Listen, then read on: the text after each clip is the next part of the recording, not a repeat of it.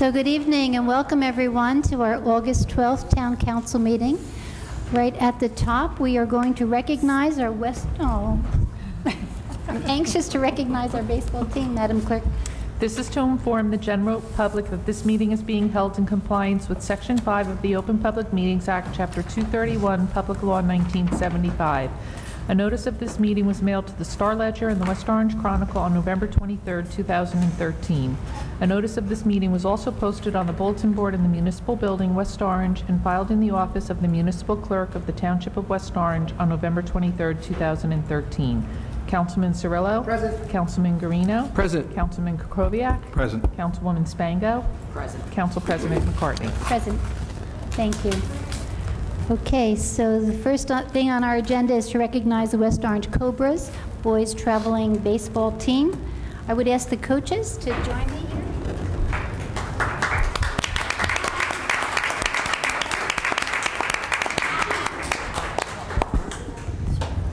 Okay, so the real reason we're here, guys, is that I'm going to read this citation, commendation for you, but we're really here to cheer you on because we understand that you're on your way to a tournament in Ocean City, Maryland, right? So you have your cheering section here. So the Town Council is proud to recognize the West Orange Cobras traveling team. Playing together for several years, the Cobras participated in 2 spring leagues, the Big League and the Montville Travel League. They played a total of 34 games between the 2 leagues, winning the title in the Montville League with an 11-9 win over the first-place team on Father's Day. 3 of the Cobras players were selected to participate in the Big League's All-Star Game on June 28th of this year. Sean Brown, J.J. Scavella, and Angelo Deere.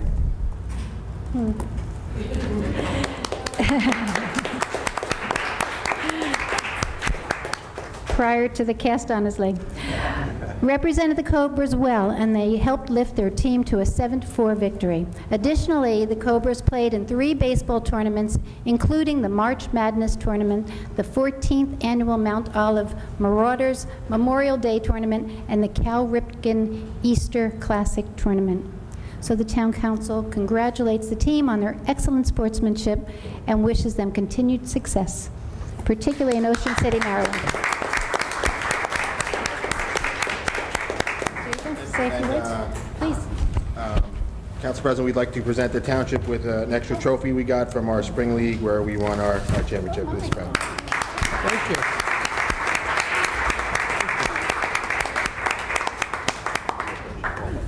Say a few words, Jim. We're going to call them up, though. We're going to call your name and come up. Where they come out.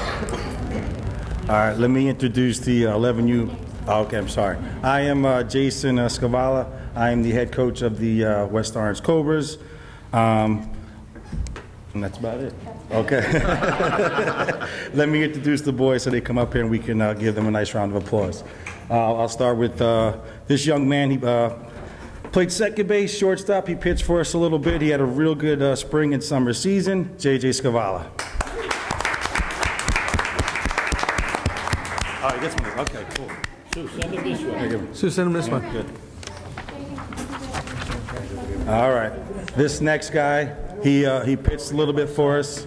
He played outfield. He played a little bit of second base. I've had him since the fall, but I'm still going to mess up his last name, and I apologize. Mark Michelelli.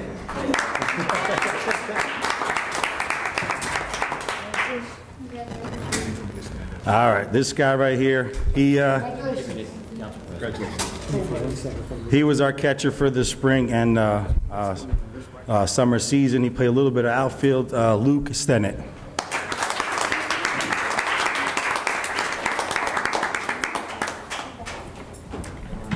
All right, this guy, he roamed the outfield for us. He controlled the outfield. He was our starting center fielder for for all of the spring and summer season. Jordan Quiles.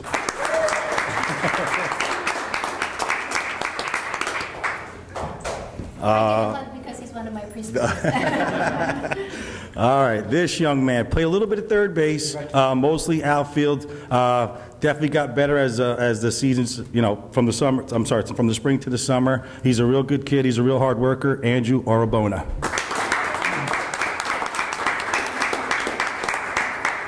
All right, I don't know what Coach Tom gave him the nickname Magnet. I call him our little bulldog because he's one tough little guy.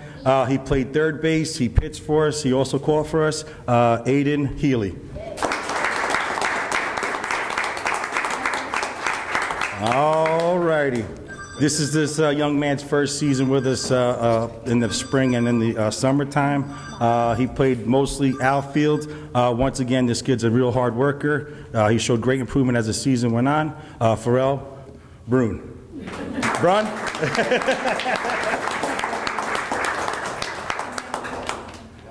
As you can see, our last guy, he's a little beat up right now.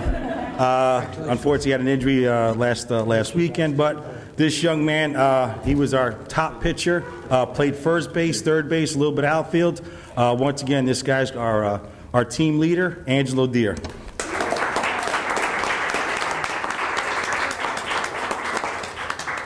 And I also got to introduce my assistant coaches because without them, none of this would be possible. I'm not always the easiest guy to work with, but they stick by my side through good times and bad. You guys mostly probably know, but this is Joe Deere. And Tom Orabona.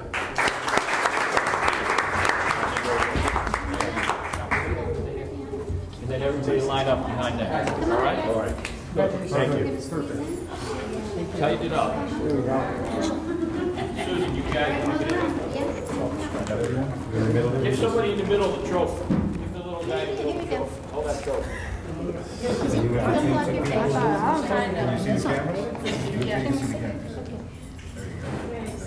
One, two, three.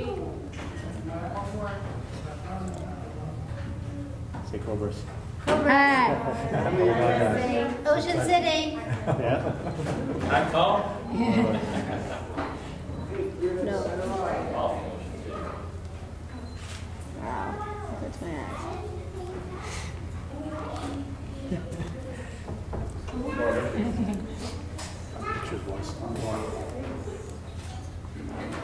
Great job, guys.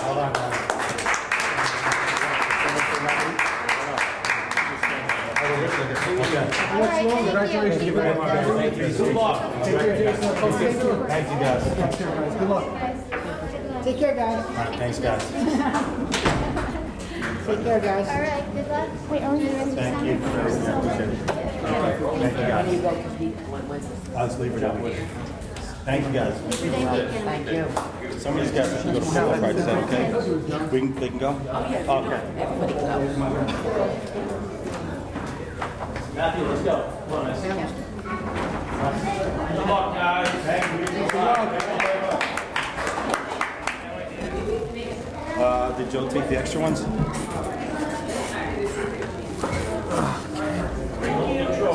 Love you. Take Thank care. you. Yeah, get that.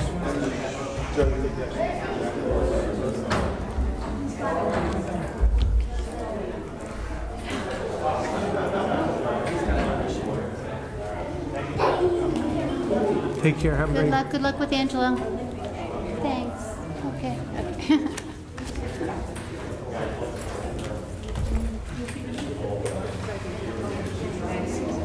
You're so welcome. Thank you. Okay. I am already? Okay. Yeah, you are. Oh, good. On the West Orange or online? Nice picture. Right?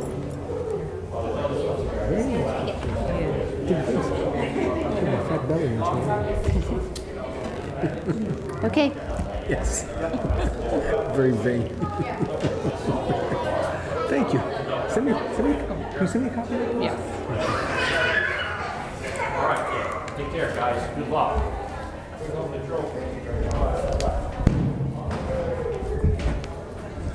So in the spirit of recognizing young students, I have invited Mahishan here as a National Writing Contest essay winner. United States Capitol Historical Society. Yes, my name is Mahishan Yanasarian. I live up on Clark and Drive here in Okay. West Orange. Welcome. And I'm currently a junior at St. Benedict's Preparatory School in Newark. I've lived in West Orange for a little over a year now, and I can say it's pretty much home. And actually, the essay I wrote was about citizens' rights, and so actually I have it right here. It was about citizens' rights and the responsibilities of a citizen in a country. And so last December, I decided to enter the contest sponsored by the U.S. National Historical Capital Society. And something I explored was being at home somewhere, and that really connected with me, and being an active citizen. So I'm just going to read part of this to you. I took a historical approach to this, so that's what it reflects. Sunlight streamed into City Hall in New York City on June 8, 1789, as Representative James Jackson of Georgia stood to address proposed amendments to the United States Constitution. Jackson had been on record as an opponent of James Madison's Federal Bill of Rights, a document intended to prevent misconstruction or abuse of the Constitution's power. "But let me ask," the Southern statesman said as he began, "what will be the consequence of taking up this subject? Are we going to finish it in an hour? I believe not. It will take us more than a day to complete it." So today, regardless of the contextual spite in this, these words serve to remind my fellow citizens of their role in the endless process of exercising their natural rights. History has demonstrated to us the power of the individual. The United States Constitution confers upon each citizen the right to dictate the breadth of our democracy. It has always been the citizens' responsibilities to partake in the democratic process. The first 10 amendments to the Constitution, known as the Bill of Rights, are the primary articles that protect our right to self-govern. The amendments include the right to keep and bear arms, the freedom of speech, religion, press, and petition, the right to due process by law, the protection of powers of the states, and numerous other provisions. So when James Madison introduced the initial draft of the Bill of Rights to the Congress, he resounded a plea of the people. We ought not to disregard their inclination, but expressly declare the great rights of mankind secured under this Constitution. So as hard-fought as those amendments were, it is crucial to recognize that our citizens must continue to uphold their rights and responsibilities in order to secure prosperity for our representative democracy. We are privileged to be citizens of the greatest nation conceived upon earth, a position that entails commitment not only to ourselves, but to the citizens around us. And every individual's involvement in our collective destiny determines the outcome of a greater future. So that was part of the essay I wrote. And this past May, I got the chance to visit the headquarters of the National Capital Historical Society in Washington. And I've led by the director and the assistant director, I received a tour of the Capitol, and I collected my $500 award. And I think the bigger lesson I took away at the end of all of this is that my duty as a citizen extends not only to my nation, to my family members, to my community, but also to my neighbors on right up on Clark and Drive. So I'd like to thank everyone who was involved in this and everyone who supported this and the town for allowing me. You're so welcome, Thanks. and congratulations. Thank you. We'd like to Congratulations.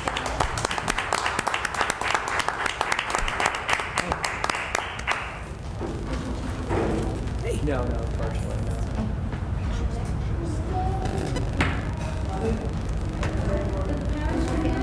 They are, yeah. Right here? I think little brother wants to get into it. Thank you. Thank you for sharing him with us. Great. Thank you for sharing him with us. Good. Good. We're going to move this way.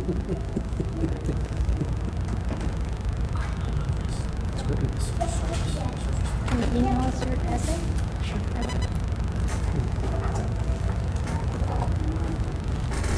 I'll just tell you.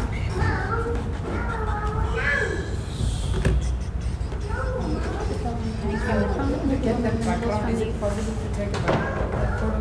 Sure. Okay. Come on.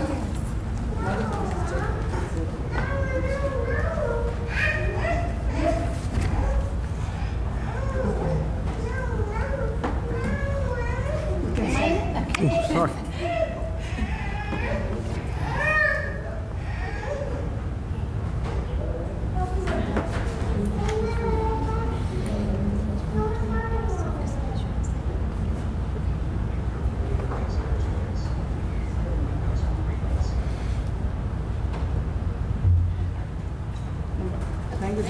Thank you. Congratulations. Congratulations. Very, sounds very, very good. Wonderful.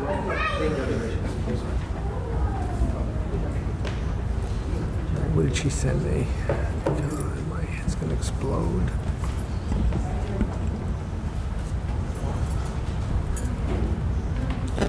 Thanks, Mary Ellen. I'm in enough trouble.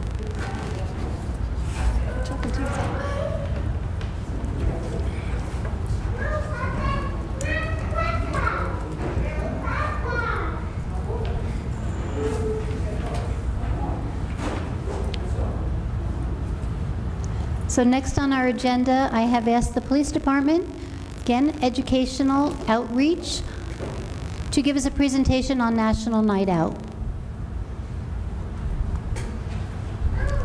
Good night, thank you.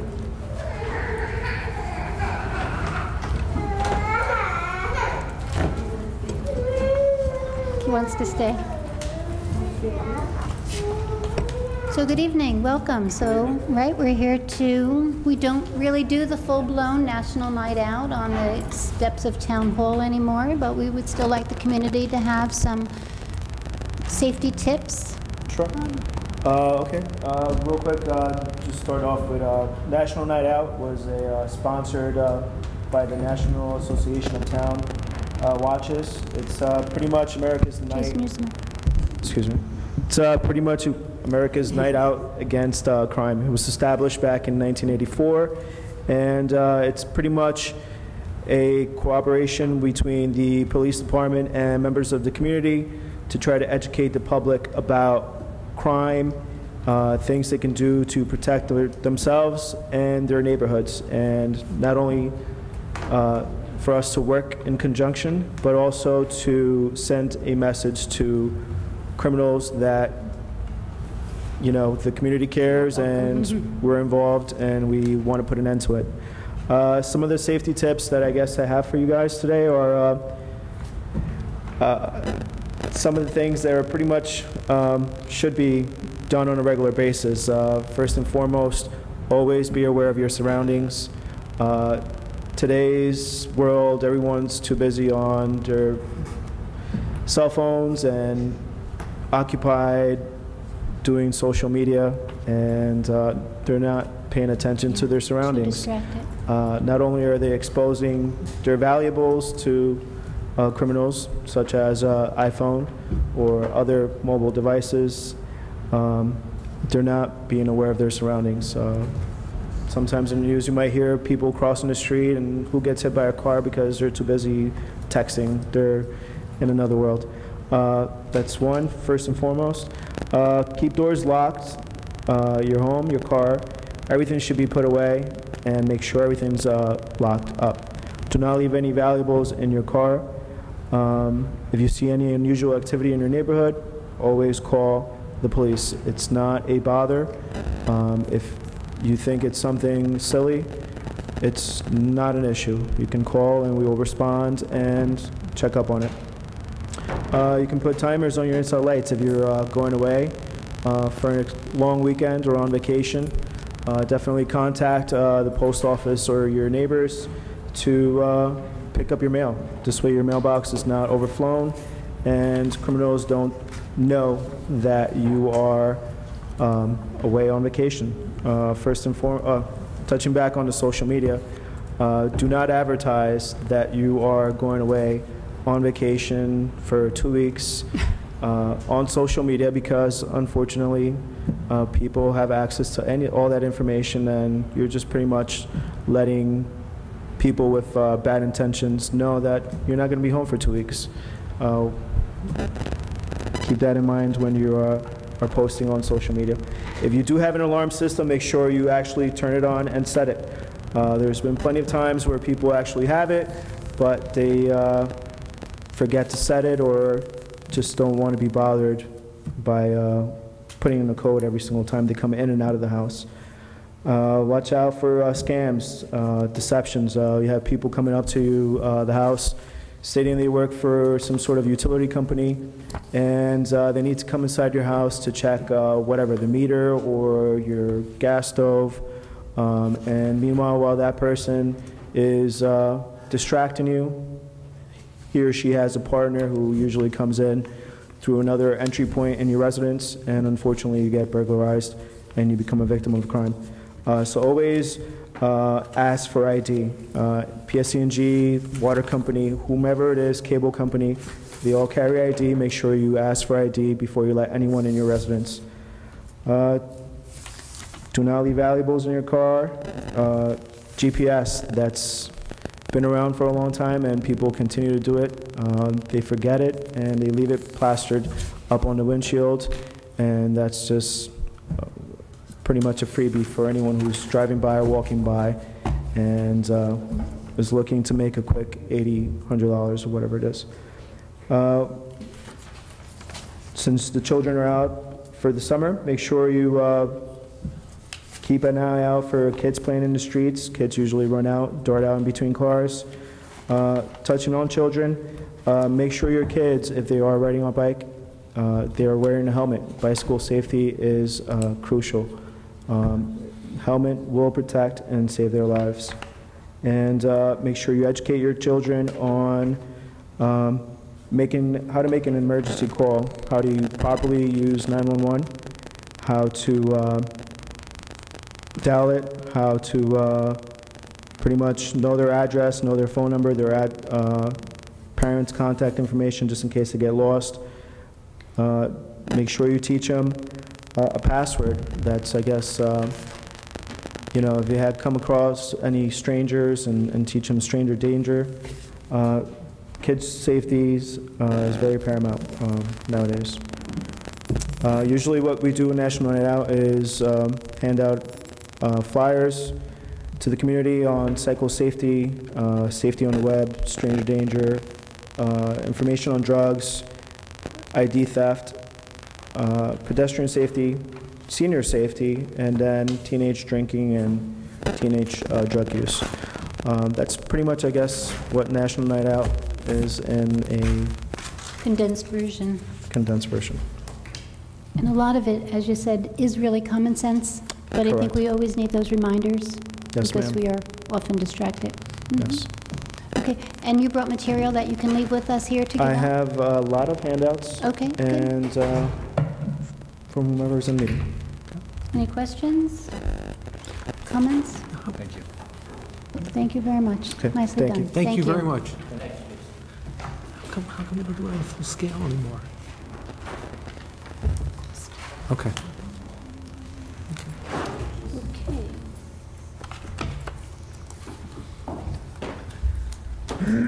The next thing on our agenda was an update from our public information officer, which I did receive today.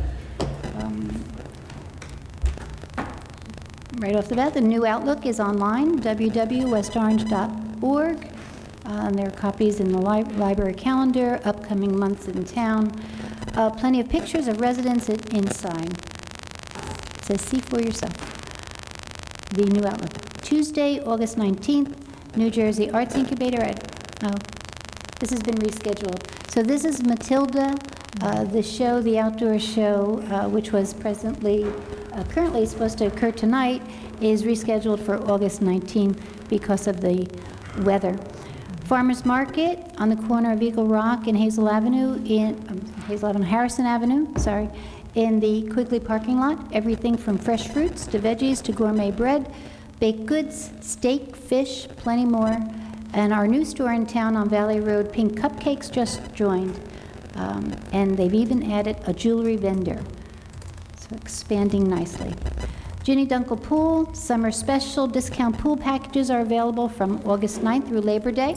Call 325-4150 God bless you, for details, or visit www.westorange.org for pricing. We have a new West Orange community map where you can learn about the history of your neighborhood online, again, at westorange.org.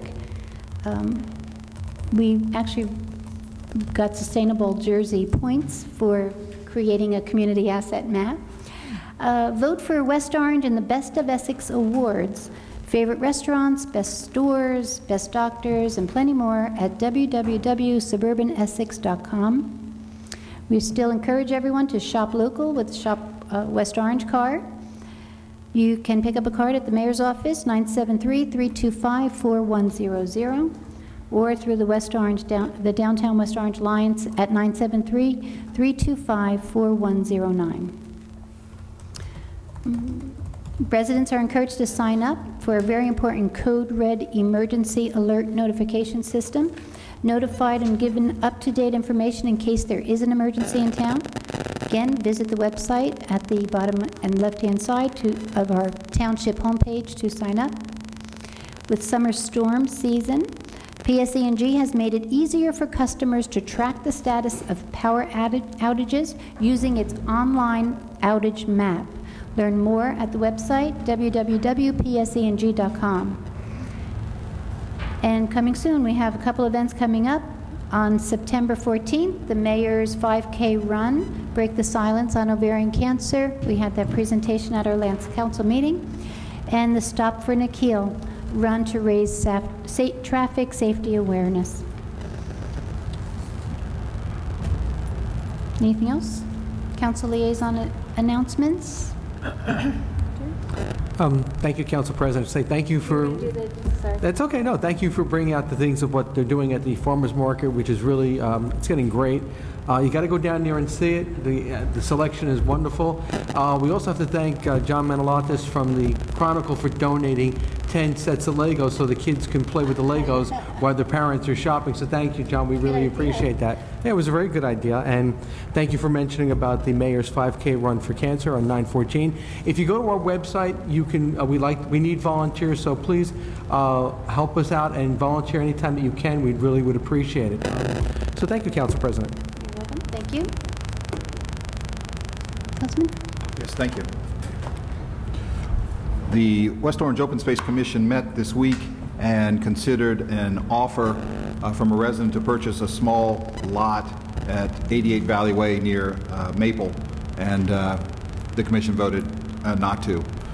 At the meeting, we heard that Abe Eunice, who's well known in town as a former Open Space Commission chair and a current member, is in the hospital, and just wanted everyone to know who may not be getting their good gossip in the dog days of August, but just wanted to let you know in case you wanted to contact him with a family.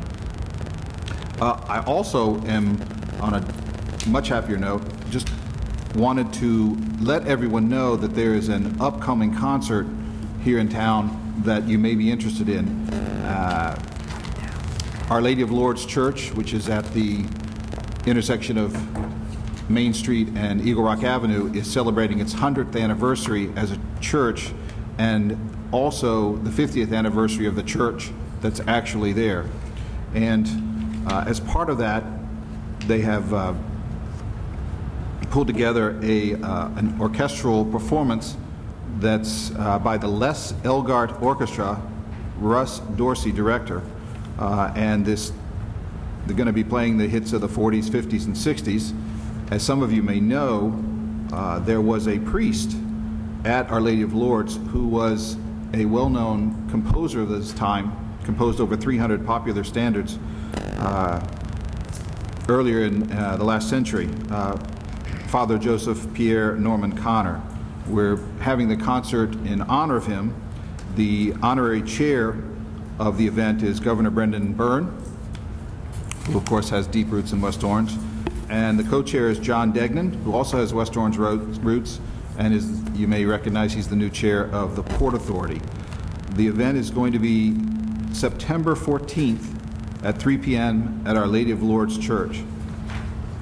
For those of you who are familiar with music of the 30s and 40s but may not recognize Father Connor's name, one of his most popular hits was The Miracle of the Bells, that was actually turned into a film in 1948 starring Frank Sinatra. For more information or to purchase tickets, you can go to the church website, www.lourdes, L-O-U-R-D-E-S, westorange.org, or you can call the rectory at 973-325-0110. Thank you. Thank you. Councilman Cirillo. Yes, Council President, thank you. We didn't meet at the at the Degden House since the last meeting, but I do want to, since we're making announcements, I do want to make an announcement this Saturday from 3 to 6 p.m. at Ridgeway Park. There's going to be a community gathering of residents, neighborhood residents, and the whole community is invited to come look at the new park. It's passive recreation, as you know, open space that we had, that we're able to invest in. So again, this Saturday from 3 to 6 p.m., everyone's invited. Bring the kids, bring a lawn chair. There's going to be some music. It's going to be ice cream, and just bring something to share in terms of food. Everybody's bringing their own, so we hope to see everyone there on Saturday. Thank you. Councilwoman. I've had no summer meetings since our last meeting. Thank you. Just today, there was a ribbon cutting at 95 Northfield Avenue for the Zufall Health Center, so we welcome the new business in town. The West Orange Arts Council, on the second Wednesday of every month, they meet at the West Orange Library. It's presented by Carol Lemon, West Orange artist. Program is free for anyone to attend, to talk about art, discuss creative process and challenges facing artists today. And currently, there is an exhibit of photography and painting on display at the West Orange Library from West Orange artist Denise Smith. Beautiful work. The planning board met last Wednesday, and we have 3 new businesses in town. At the old Blockbuster on Pleasant Valley Way, Blockbuster, then it was a wine store, that is going to be the next stage kidney care center. The owner of property RKS, we know as the care station. The proposal is to replace the existing building, which is 40 years old, with a contemporary medical office building. The new building would be 2 stories, 8,000 square feet, and parking arranged with almost 50 parking spaces. At the care station, and I saved the best for last, Jersey Mike's up at the Whole Food Plaza, right behind Chipotle. So Jersey Mike's is coming to West Orange. Happy to report. What else? And I would also like to invite everyone this Thursday, August 14th, here in Town Hall, we are having the ceremony to celebrate the independence of India. This would be our 2nd annual, I think. Everyone is open. It's open to the public. Everyone's invited to attend. I forgot what time it is. I forgot what time it is. Do you know what time it is? It is 7:05. 7. No, Oh. I think the event is at 7. I'm sorry. What? I'm sorry. We'll find out. Okay. Madam Clerk. This is to inform the general public that this meeting is being held in compliance with Section 5 of the Open Public Meetings Act, Chapter 231, Public Law 1975. A notice of this meeting was mailed to the Star Ledger and the West Orange Chronicle on November 23, 2013. A notice of this meeting was also posted on the bulletin board in the Municipal Building, West Orange, and filed in the office of the Municipal Clerk of the Township of West Orange on November 23, 2013. Councilman Cirillo? Present. Councilman Guarino? Present. Councilman Kukoviac? Present. Councilwoman Spango? Present. Council President McCartney? Present. Would everyone please rise for the Pledge of Allegiance?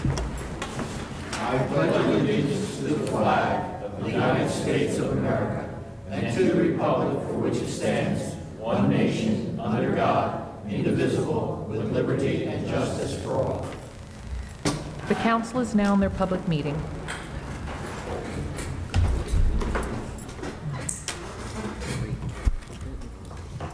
So at this time, I would ask if anyone has a comment that they would like to make. Please come, state your name and address. Yes, ma'am.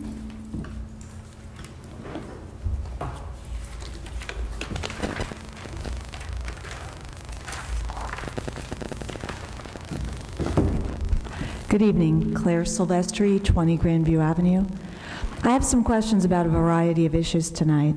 At the last council meeting, there was a discussion about all the road work going on in town, and there were some questions about why the town replaced the sidewalks on Yale and Harvard terraces in the Gregory section at the same time it did road resurfacing and the curbs there. Mr. Lepore stated that the sidewalks were done on those streets because that specific project was funded by a state grant. However, I believe what wasn't mentioned was that the grant only covered about 2/3 of the total cost of this project, and that an additional $118,000 of township funds were also spent.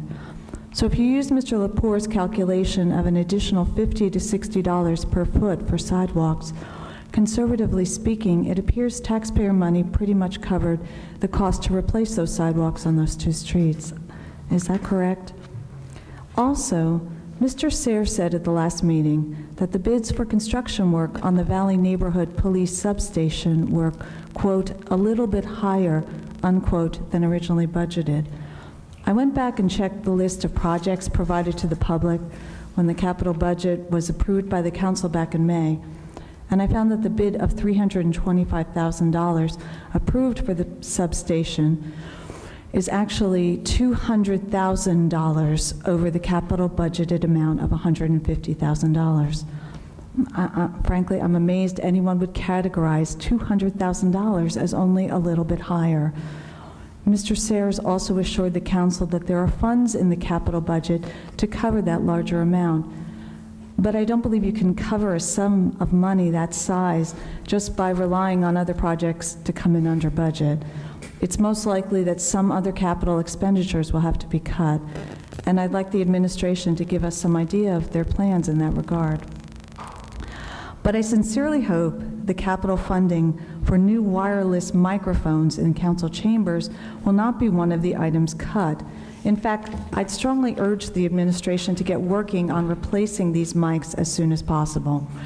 It's becoming increasingly difficult for the public to hear what's being said, not only by council members, but in particular the comments of members of the administration in answer to questions, specifically Mr. Sayers and Mr. Gross. It's a problem for both the people listening here in chambers as well as those watching the videos at home. The council's been approving contracts in hundreds of thousands of dollars in recent meetings. Could the administration please provide us with the status of that particular $1,000 capital project? And finally, I have a question about Ordinance 2419-14 on first reading, which is on the feeding of wildlife in town. In reading the ordinance, it appears to me that the proposed change is meant to address a problem with feral cats. However, the language of the proposed change seems very broad. It reads, quote, "No person shall feed any wildlife, excluding confined wildlife, anywhere within the township," unquote. Please correct me if I'm wrong, but doesn't that effectively prohibit residents from having bird feeders on their property? And if approved, would that mean that even a hummingbird feeder would be illegal in our town? I know I've asked quite a number of questions tonight, and I thank you in advance for the answers I expect will be provided. Thank you. Thank you. Any other comments? Seeing none, close public comment. Portion of our meeting. Claire, I'm not sure with the comment that you just made if you're criticizing Jack's comment or are you criticizing the investment in the substation project? Because I think it is a worthwhile investment to, for the project on Valley Road to protect the businesses on that, in that corridor. It was really a rhetorical question, but I didn't mean for you to come back. I'm sorry. The point I'm trying to make is that in the interest of transparency, Mr. Sayers never said, he said a little bit higher twice. And $200,000 isn't a little bit. You're absolutely and that's the point I was trying to make, okay. That it was portrayed differently. Just in the interest of transparency, it would be nice for residents to understand how much it's actually costing. And I can't imagine that the, I know it's a large capital budget, but $200,000 is not easily covered someplace else. And I know that you, Council President, asked the question at the last meeting, do we have enough funds? And it was said yes. But I think it's incumbent to explain to the public and not, you know, $200,000 more on a project is not something small that can just be covered. And how are they going to do that? Thank you. Thank you for giving me the opportunity to get up and speak again. Council President, can I Yes, respond? sir, of course. I'm not sure whether I said a little more or it was more than we had expected, Regardless. but I'm not so sure what my language was, but I'm not going to debate that. The bottom line is we have no control over a project when it's bid. When we put out a bid, that's the law in the state of New Jersey, and when the bids come back, we have to deal with those bids. The bids absolutely came in higher than we had anticipated, and unfortunately, the bids came in higher, and we are going to fund this project because the people in the valley want the project. Now, to answer Mrs. Silvestri's second question about the additional monies, there's going to be no monies, there's going to be no capital projects that are going to be cut to fund this project.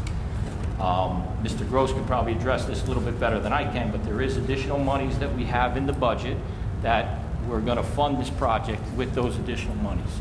And the bottom line is there will be absolutely no capital projects cut to fund that project. Great. Thank you. John, anything else to add? Nothing any more than to echo the business administrator's point that we found funding. We found funding in old capital where we were able to utilize for this purpose. Okay. Thank you. Any other comments on that? Public comment. Yes, sir. Thank you, Council President. I just wanted to ask the question because I was the one that brought this up about the work at Yale and Harvard, and just pointed out that that we typically don't do work on the sidewalks. It's under our ordinances, it's the responsibility of the property owners. But that sounds like a very large number, and I know Mr. Lepore is on vacation now, but perhaps somewhere between now and the next council meeting, could you provide the council just with a number of how much the sidewalks cost, just so we can clarify? Okay, thank you. Any other comment? Okay.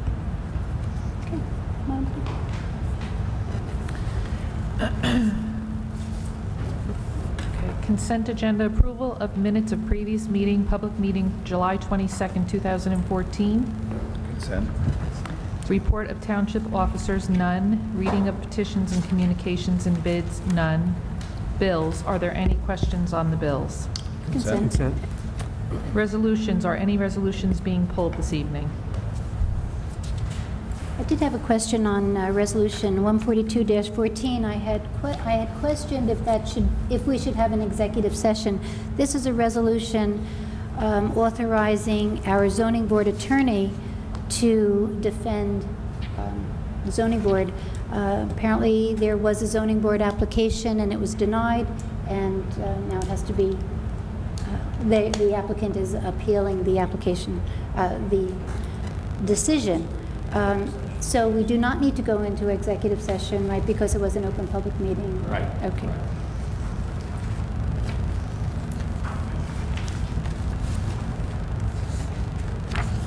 I don't have anything else. Councilwoman. I just have a question for the administration.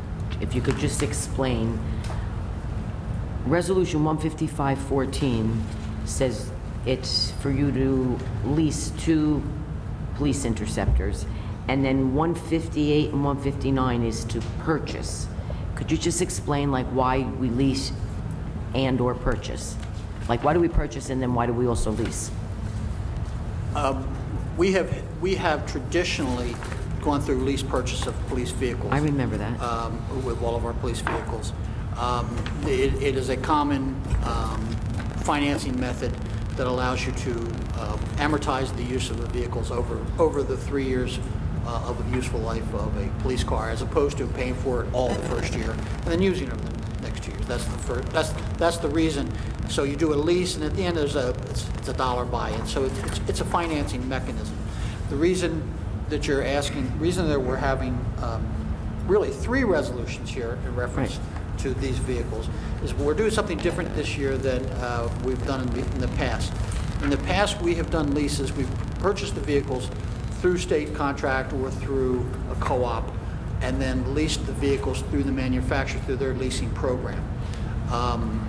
We took a look at that and I've always believed that that was a very expensive way to go. And in fact, we were able to secure financing through another co-op at approximately half the rate that well, that was my other the manufacturers were offering us. So this is actually, the first two resolutions are resolutions authorizing us to use the financing through the Middlesex Educational Co-op.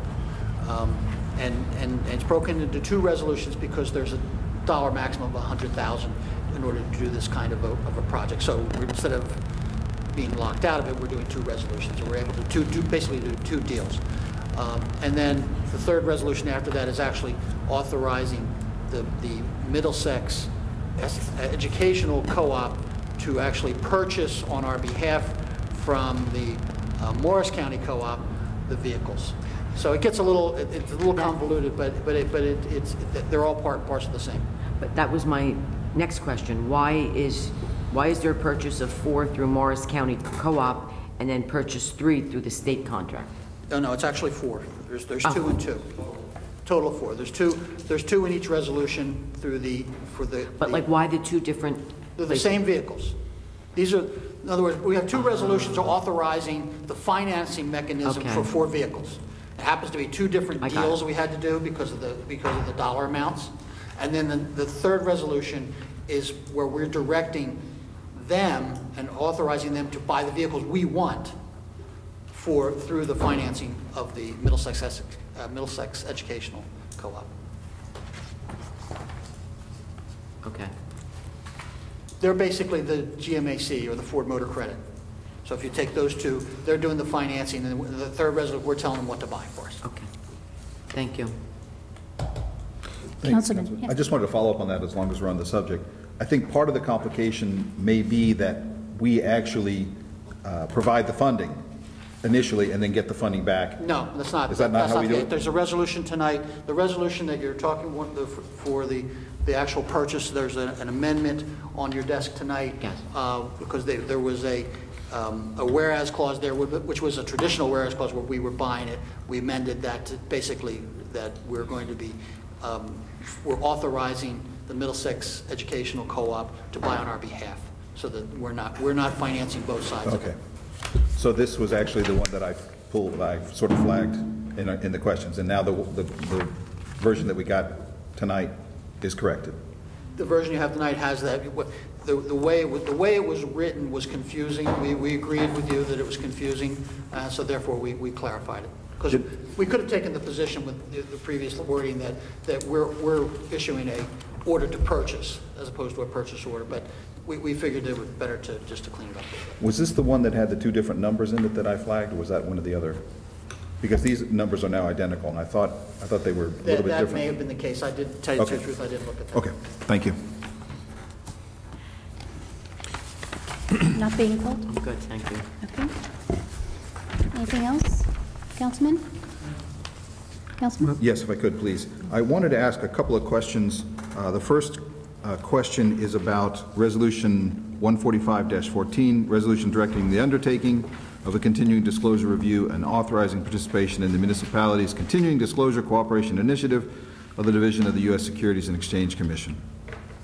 And Mr. Gross and I have been having some back and forth, just essentially, and correct me when I go off the rails, but the Securities and Exchange Commission is making an effort to try to more or less clean up the issue that's been going on for years and years in the municipal bond market, where in the aftermarket municipal issuers and underwriters are supposed to provide continuing information similar to the stock market to give investors all the information they need to decide whether to buy or sell the bonds. And what they're doing here is actually putting together a mitigation program in which if you self-report any problems that you had, then the SEC won't come down on you nearly as hard. So this raised my flag because I wanted to see if it was something that we knew, something that we had, we needed to fix. You said, no, we don't know. We're not aware of any issues right now. Let me maybe... There you go. Just You let me expand. talk way too long. Expand a little bit on that. Historically, even though there were rules and regulations regarding self-reporting, the SEC has not enforced that on municipalities because investors, quite frankly, were quite satisfied that municipal bonds were such a secure investment that they really was no pressure to do that enforcement. I guess with the advent of recent times in the city of Detroit and the Security and Exchange Commission was under pressure to start doing enforcement. So what they decided to do was, rather than go out and basically and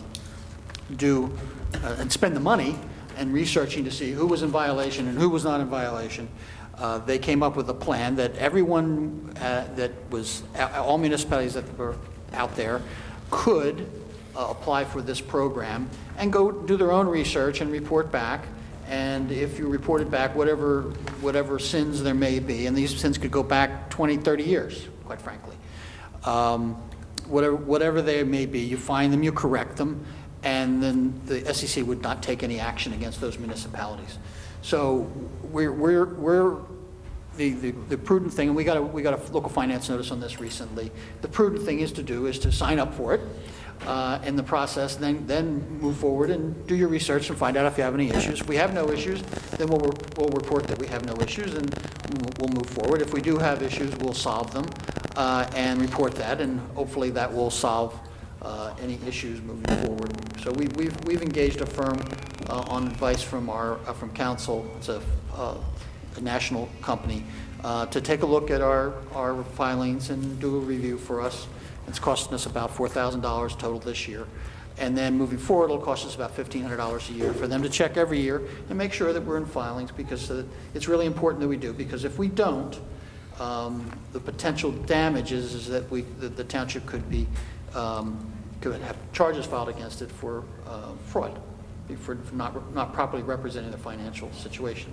So these are and just to give you an idea of what this stuff is, it's filing your audits, it's filing your budgets every year, it's filing certain operational information, pretty dry stuff, but important to investors.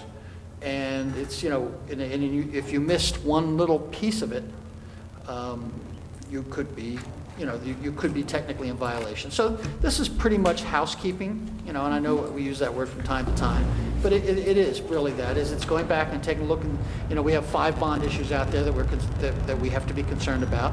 We have to make sure that we've done everything that we're supposed to do over the past 20 years or so, and if we haven't, then we'll clean that up, and then moving forward, we have a service in place to make sure that nothing slips through the cracks. So it's a pretty small investment for a big return. And that's actually what I wanted to ask you about. Who's the firm that's been retained to do this work for us? It's a company called DAC. They're very well known within the industry. Our counsel recommended them to me, basically saying there's other firms that are out there to do that, but the SEC is very familiar with this company, and the thought process was that if we used them, the SEC would have a lot of respect for the outcome, whereas we could hire local companies to do it, and their concern there was, well, they may do a very good job, but we're hoping that when they see DAC has done it, that'll be okay, check and move on, as opposed to potentially any other issues. So again, and because the cost is relatively low, we were able to I'd move forward and engage them, and they're working on it now. Is that anything that has to come before the council, either a contract or these actual for approval? This is below thresholds, below all thresholds. So, okay.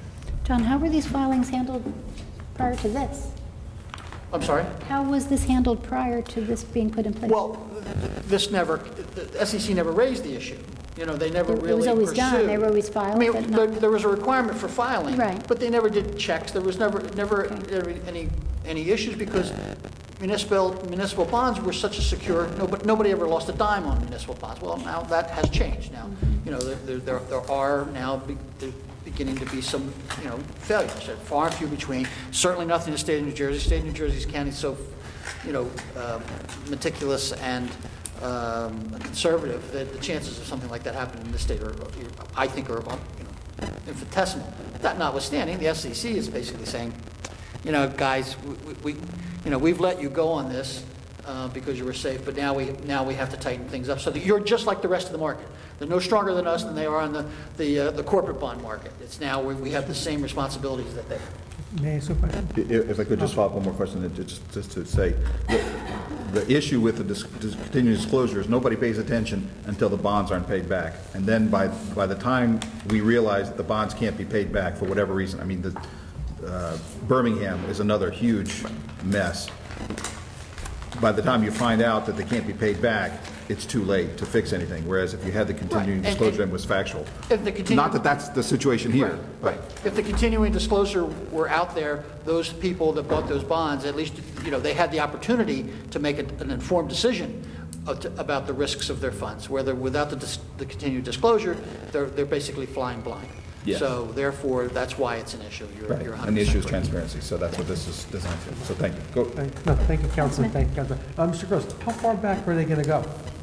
We're going to go far. We have our earliest issue is 2003, so they'll probably go back probably 5 years before that, just to make sure that to tell us what we've done from that point forward.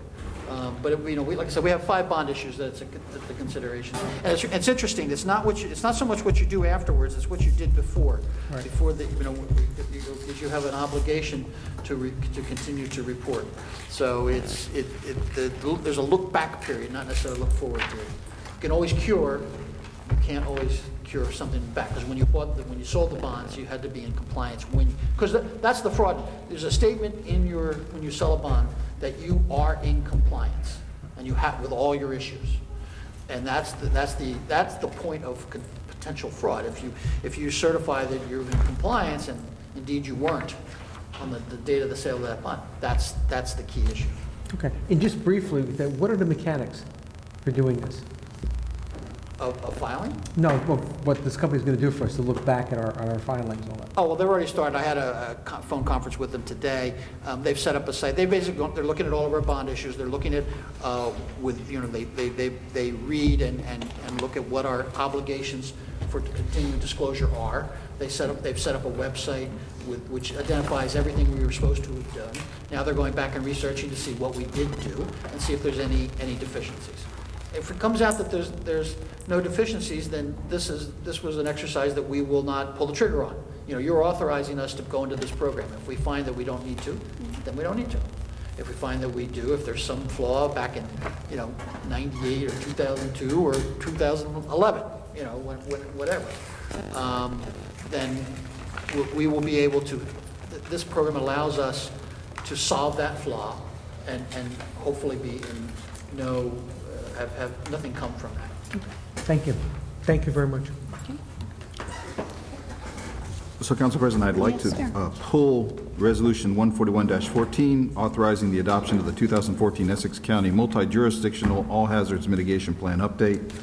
Also, Agenda Item J, Resolution 150-14, resolution authorizing an 8th extension of TV consultation services agreement to meet state-mandated services with the New Jersey Medical School Global Tuberculosis Institute at Rutgers. And the last pull I wanted to do was for Agenda Item K, which is Resolution 151-14, a resolution authorizing the mayor to sign an agreement with MetLife to provide certain insurance coverage to full-time township employees at no cost to the township.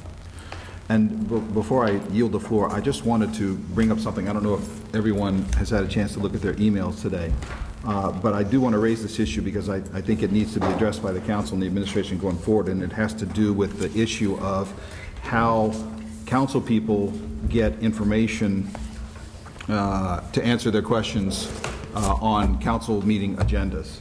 And in the last few council meetings, I have been getting some of my answers and materials sometimes as little as a half an hour before the start of the council meeting, most of the time within a few hours of the council meeting.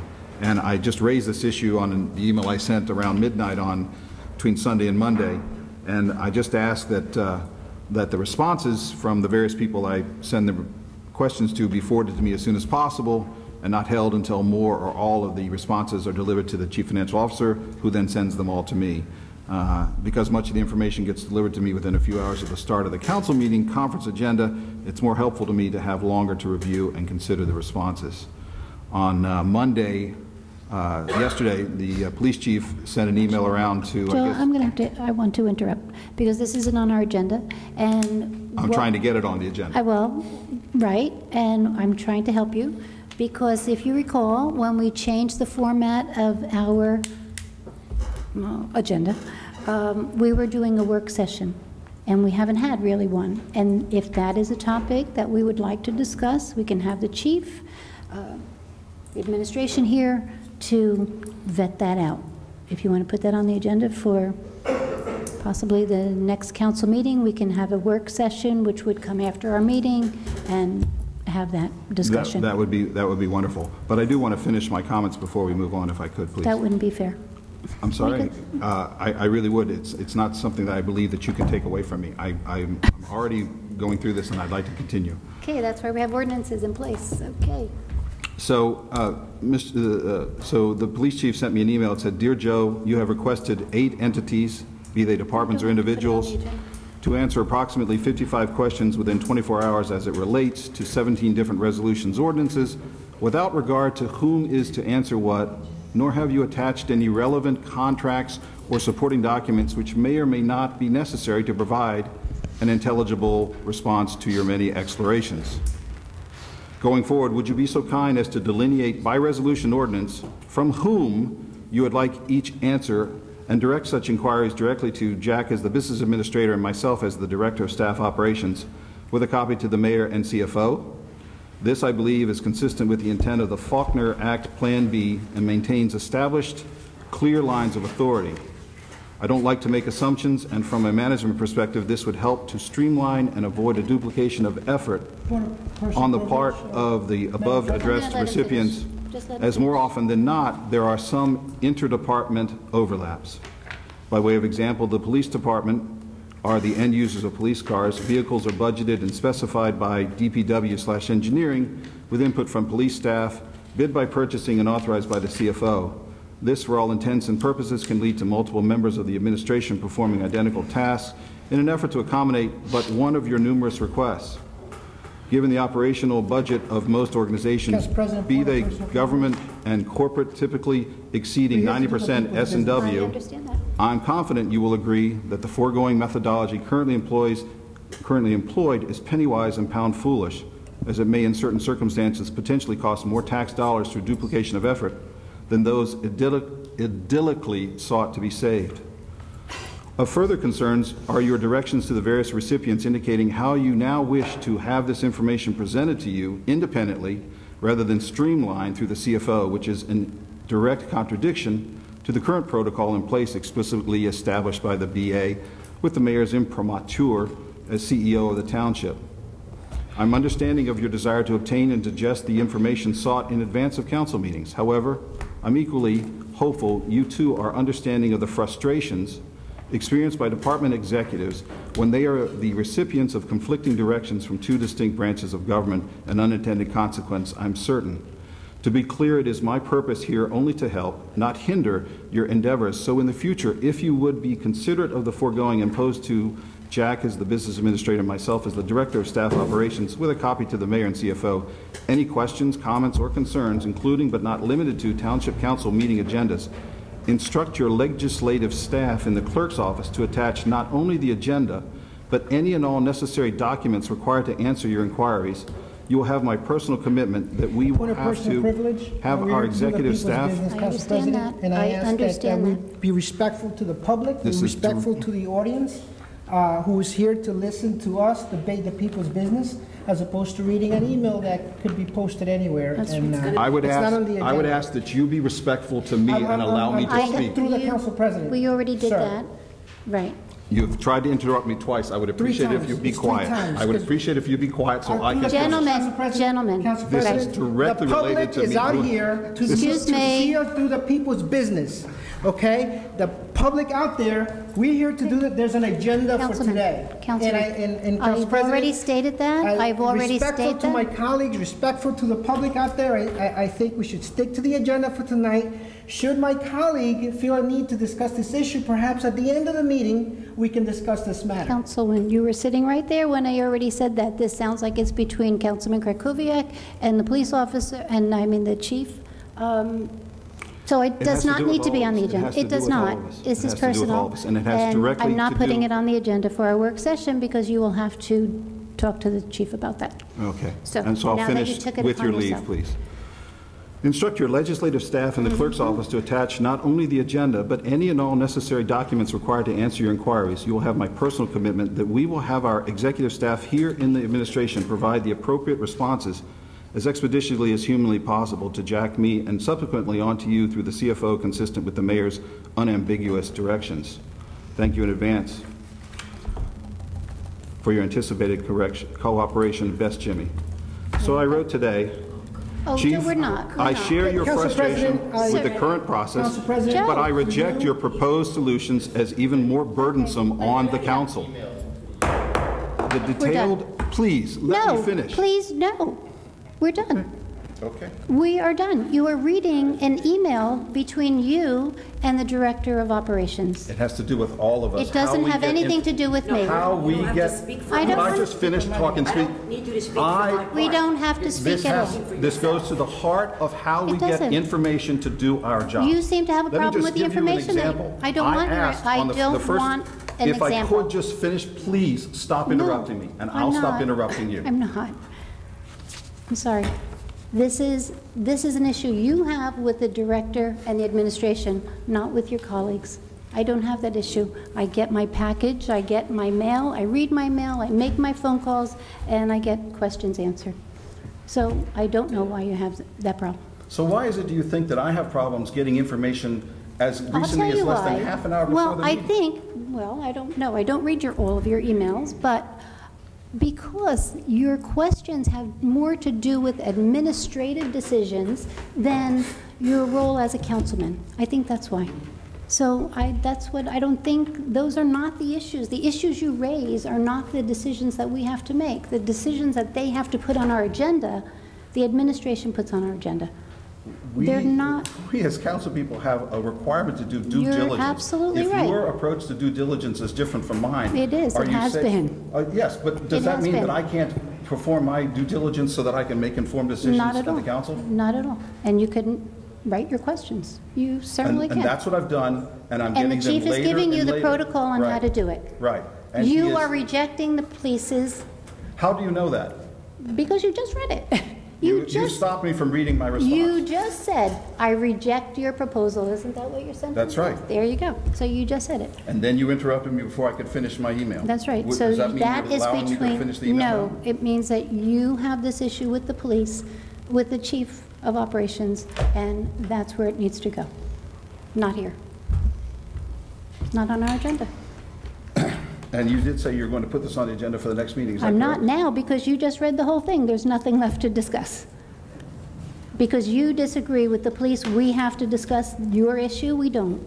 Disagree with the police. Well, with the This chief. isn't even a police matter. I didn't mean the police, I meant the police chief who is working as a director. That's fine. Then I hope if you're not going to allow me to try to address this with the council, because it goes to the very heart of how we get information from the administration so that we can make informed decisions on Here we this. go. Well, Then I'll just tell you, you're I do- asking for I do legislative request- history. We have legislative history on all of our ordinances. We have how many pages of documentation on resolutions. I have plenty of information. I have So- plenty of information to make my decisions. So please just let me finish it'll only take another 45 to 60 seconds. What do you want to finish? The I fact want that to you finish the reject email that what... you originally let me speak. No, but you don't need to finish it, because all it is saying that you disagree with the protocol that's in place. So that's something that you have to work out between the Director of Operations and the administration, not with us at a public council meeting.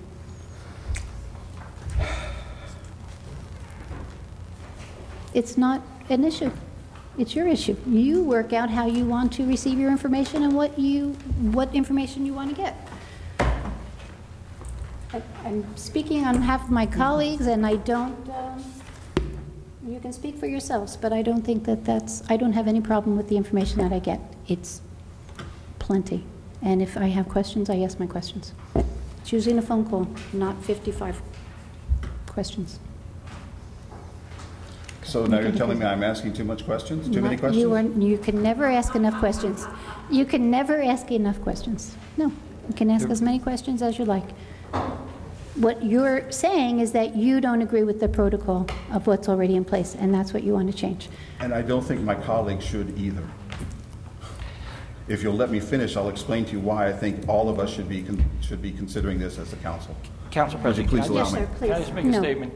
Yes, sir. If you recall, back in September of 2013, we had a very large debate amongst this council and passed a new ordinance on how information was going to be disseminated by the administration.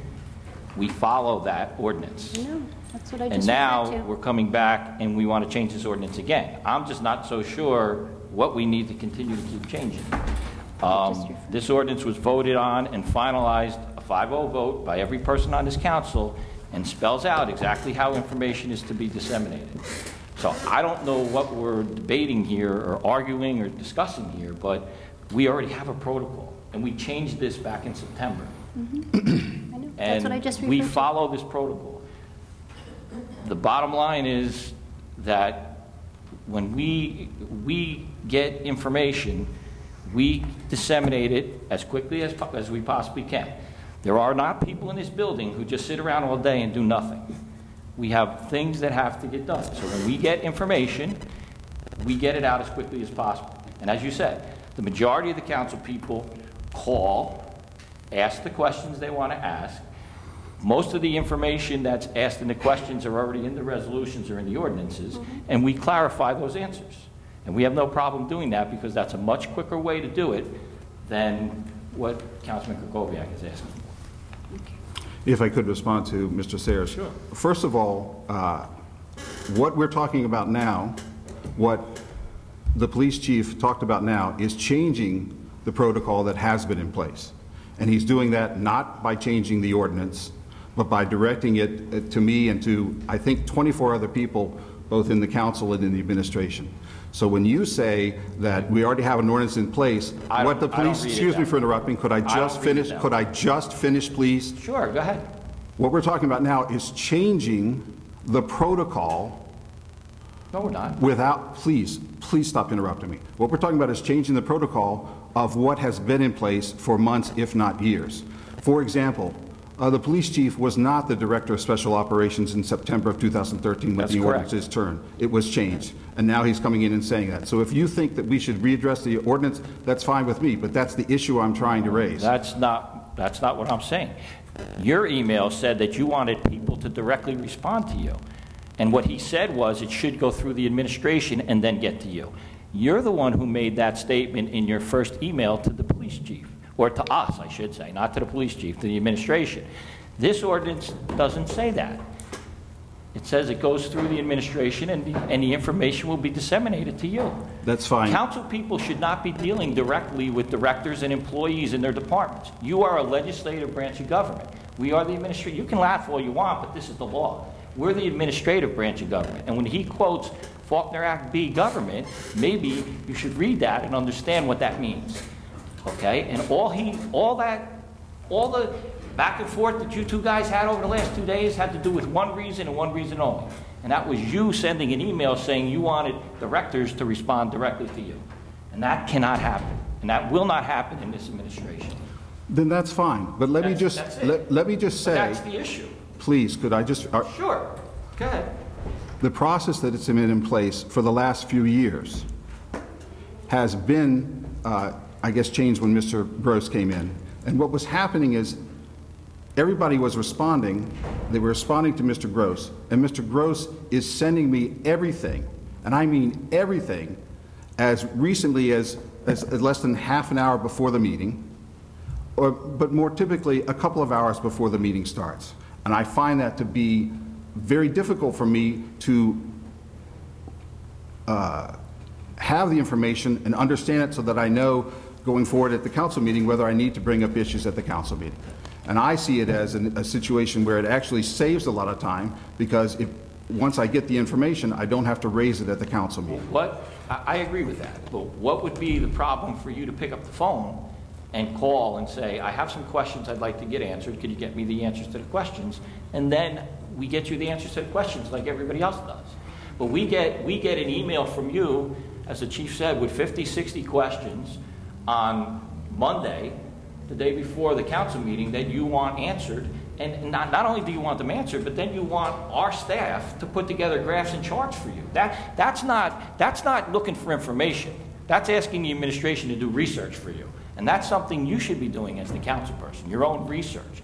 We should give you the documents. I have no problem with that. Give you the documents, take them, and read them. But we're not supposed to be sitting here doing the research. That's the issue. And the issue really is more so that you want to go directly to the directors to get the information rather than having it come through the administration. No, that's incorrect. I just want the information. Councilman. That's not what your email said. I have a copy of it. That's not what it said. And you know what? If the council president would let me read it, you can see it, and everybody can understand how I responded. It's your original email that came in. So I don't care where the information comes from. The point I'm making is I'm not getting the information in enough time ahead of the meeting to be able to utilize it.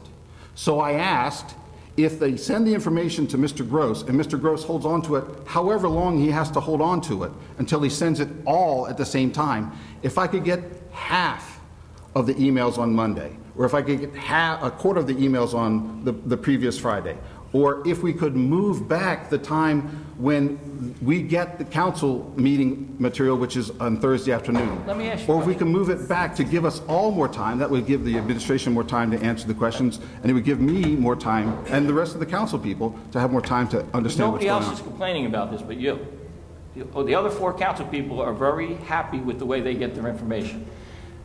Be that as it may, the interesting thing to me is then you ask us questions on resolutions that have been on this agenda for 2 weeks, and in this case, actually on this agenda, when was our last meeting? 3-4 weeks ago? Ordinances. We had a meeting a month ago, and you're asking us questions on Monday about that ordinance that you already had a month ago. So if you had questions about that, why didn't you ask us those questions 2 weeks ago? Or you laugh every time I make a statement, but I'm trying to figure that out. Why would you not ask us those questions 2 weeks ago when you had that ordinance over a month ago? Right, and if it occurred to me to ask the questions, then I would have. Okay. But you just suggested that I put my list of questions together and then I call. Who should I call? You should call me and say, And I have questions about specific things I need to get answered, and we'll discuss them with you. That's what everybody else does. That's what we all do. So if you're throwing out the number of 50 questions, I don't know how many questions I asked. So I'm supposed to I did call. not throw any numbers out. You read that. I didn't say anything. So I'm supposed to call you up with my list of the 50 questions and go through the 50 questions with you? Every other council person speaks to us about things that they need to clarify. As a matter of fact, when you look at your questions today, 3 of your questions ask the same questions about the same material. All 3 of them about the same material. I mean, if you want to submit the questions, I have no problem with it. All I'm saying is if you're going to submit the questions, they should come to us. We will distribute them. The answers will come back to us, and Mr. Gross will get them back out to you, as per the ordinance that we passed back in September, which we all debated, if you recall, for a very long time, and everybody was happy with it. You're smiling again, but you voted for this too. This is how we distribute the information. We have to work by rules and regulations. We can't just willy-nilly say, today we're going to do it this way and tomorrow we're going to do it that way. We work by rules and regulations. So if the police chief says I should send the email to him, that means that's a new interruption in the process. If you want to talk about this, you can give me a call and you can sit down with me and we can discuss how we can do this in a better way for you. I mean that. Give me a call, come to my office, we'll sit down and figure out how we can better serve you and get you the information you need. I have no problem with that, but I don't think we should be debating it right out here in public. Neither do I. Okay. Okay, thank you. Is anyone else Any pulling other any resolutions? resolutions? Okay. Councilman? Nope. Okay, so with the exception of resolutions 141-14, 150-14, and 151-14, is there a motion to approve the consent agenda? So moved. Second. All in favor? Aye. Any opposed? The consent agenda is implemented.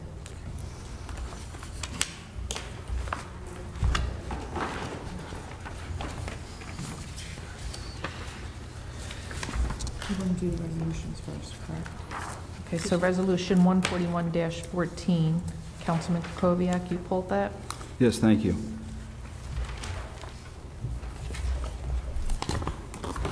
This is a resolution of the Township Council of the Township of West Orange authorizing the adoption of the 2014 Essex County Multi-Jurisdictional All Hazards Mitigation Plan update.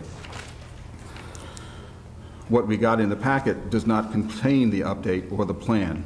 I requested the plan so I would know what I would be asked to approve.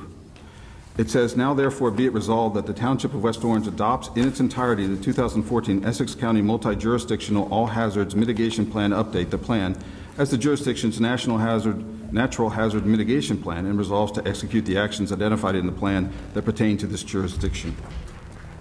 So I asked in my questions, and I said, please send the plan, preferably a link to the document online. Mr. Gross answered, Chief Smeraldo will be supplying the township's update submission. So we're being asked to approve a plan to be implemented in the town, and I don't know if my council colleagues have seen it, but I certainly have seen it. I've requested it. I haven't gotten it. So I just wanted to know what the plan is. The chief is here. The chief actually did, so I found it, he did send out the information to us late this afternoon, which I did not see until I sat down here tonight, so we can send that to you, what we submitted. But just to be clear what this is a county plan where, which has been adopted previously, and the chief, the chief, as in his role as OEM coordinator, has made his recommendations for the West Orange update, and from a professional point of view as to what to be updated in that plan. And all this does is endorse the chief's submission and then adoption of the entire plan. So I'll turn it over to the chief from there. The Essex County Hazard Mitigation Program is actually a large program that belongs to the state OEM, and it actually ultimately goes up to FEMA. What this hazard mitigation plan is a day-to-day operation and a plan that we as a county will come together in response, very similar to what we had passed a few weeks ago with the Fire Mutual Aid Program. It just happens to deal with the all hazard mitigations, whether it be storms, emergencies, water issues, things, anything that we could face as a community as a whole or as a county as a whole. And it's a plan that every one of us have identified in our own respective municipalities of possible plans or emergencies that we could have in the next several years, what we anticipate, and potential projects that we can do to mitigate these potential disasters or local emergencies by having a plan in place. And then this gets forwarded to FEMA, and then collectively, if we are able to get our plan substantiated, they will fund it for us and hopefully get this particular either actual or possible hazards mitigated in advance. That's really what it comes down to. This plan is typically, I believe it's either every 4 or 5 years that they update this plan. This plan was actually overdue in our county, and we've been working on it. I actually sit on the committee with several other key people throughout the county, and we've been steering this project to the point where hopefully that some of the projects we've identified through with our engineer, Mr. Lepore, and members of our OEM staff, that we will receive funding in the future to help offset these costs, and these plans will come to fruition. Pete, can you just give us an example of a preventative measure strategy that you're discussing? Like one of them would be right now what we have was, I believe, Nestro or Mayfair, where we have all the piping and all that. Sure. That's an idea of a plan. Okay. We've identified, and I'd have to look this. I actually printed a copy so I can give it to the councilman if you want it. And this is only one. This is only our draft, and I could get other copies. I could send it to you, but. I brought one here tonight. We've identified some areas in town, I believe, like such as off the Peckman River and the Wigwam Brook and things of that nature, where we're going to try and we're really more worried about flood. And we're also worried about a lot of our wires. Obviously, we know from Hurricane Sandy how many wires and how much outages we had.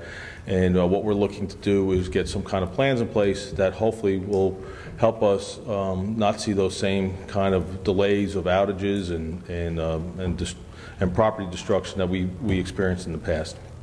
That's what we're looking to do with this plan. This is a draft right now. The way this works, this process, this has been going on for over a year now, this particular plan. We've met several times throughout the last 9-12 months or whatever. And right now we're in the draft stage. We have it to the point where we've submitted to the state. It's going to get approved. It has to go to FEMA for approval.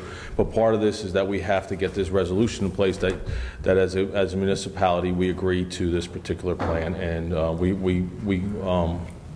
you as a body say yes, we're going to go forward with this plan, and that's really what it comes down to.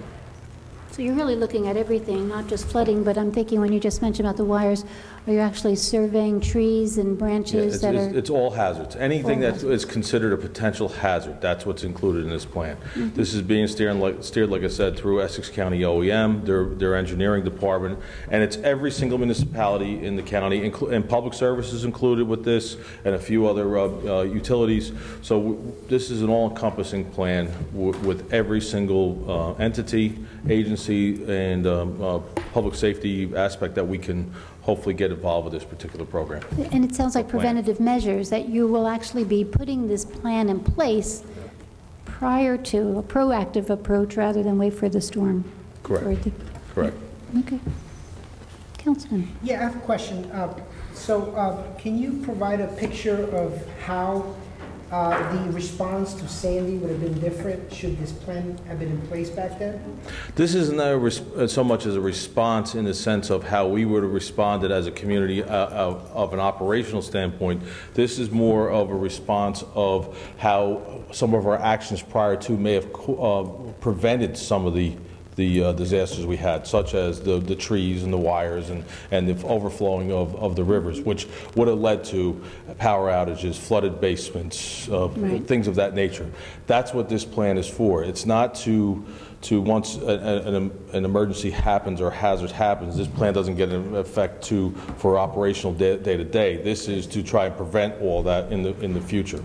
This is forecasting. This is basically what this is forecasting. So I mean, I guess a good way to paint a picture is to look at the Gregory neighborhood, that the whole area, all those trees we had around. And Walker Road and everything else. Right. So this would allow us to plan in advance to make sure that should a natural disaster like that occur, we would trim trees. Trimming trees, underground wires, things of that nature. But there's a cost to everything, and some of these costs are either by the utility companies or by the municipality or by the federal government, whatever level it has to get to. But there's always a cost. I mean, nothing's for free. So and what this plan is doing is, as a county, we're putting this plan together to submit to the state, who will ultimately submit to the federal government, that there may be some monies out there allocated to us for our particular projects within West Orange, when it ultimately comes back down to West Orange. Does the plan that you're submitting have dollars in it, like the estimated cost of what? There's estimated cost, but it's based on today's dollars, and you know how things work. It may need to have some exceptions or added cost to it. And then other things may arise, but this is a template of what we see right now. It doesn't mean that there isn't going to be other projects that may come down the road. And we are supposed to, on an annual basis, meet and update and revise and let them know, see the progress, whether we're actually moving forward or we've identified other sites that we have to address or consider. Council President, just to finish my remarks, Councilman, I do want to commend the proactiveness. Because that's kind of part of the reason why we're in a difficult situation during Sandy. So I do want to commend that. And also, I do want to make a comment that a lot of times when there's like federal grants, federal funds, as you know, Chief, because you're very proactive in seeking additional funding out there, these are the types of initiatives that get funded because they're on paper, they're enumerated, and they're specific examples cited. So I commend you for that proactiveness. Thank you. Thank you. No, thank you, Council President. Yeah, and to piggyback on what Councilman Cirillo said, it is proactive. So this is doing this. If you do this, this won't happen, or possibly the severity of the situation won't happen. So what you're saying, so with incorporated into this plan is working with the utilities, PSC&G, and the county engineering to look at things and say, if you do this, or this is what we're currently doing, this may not happen. Correct. And this is, like I said, this is in draft form. This still has to be approved by higher authorities than we are.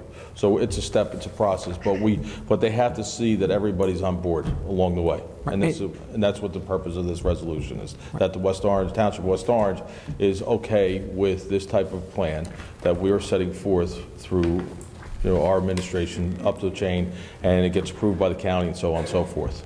It may get cut, it may get changed, we don't know, but it is our plan. And in here we identified all the people who have been on our team to take part in this particular process. And if I just may say, Chief, so basically when we go for funding or any grants, this basically is the basis to support the grants. Well, yeah, and it was made very clear to us, if we don't participate, we don't get any funds. Okay. So it's carrot stick. I prefer the carrot. Thank you, Chief. Okay. Yes, sir. A couple of quick questions. Was there a reason why you couldn't provide this to the council, or I guess specifically to me, before the council meeting so that I could read it? Councilman, I was very busy the last 2 days. I had a lot of other priorities. I apologize, but as the administrator spoke, I'm in the uniformed service. I am in paramilitary. I follow chain of command. That's my boss. That's who I report to. If I get it to him as quickly as possible, I will.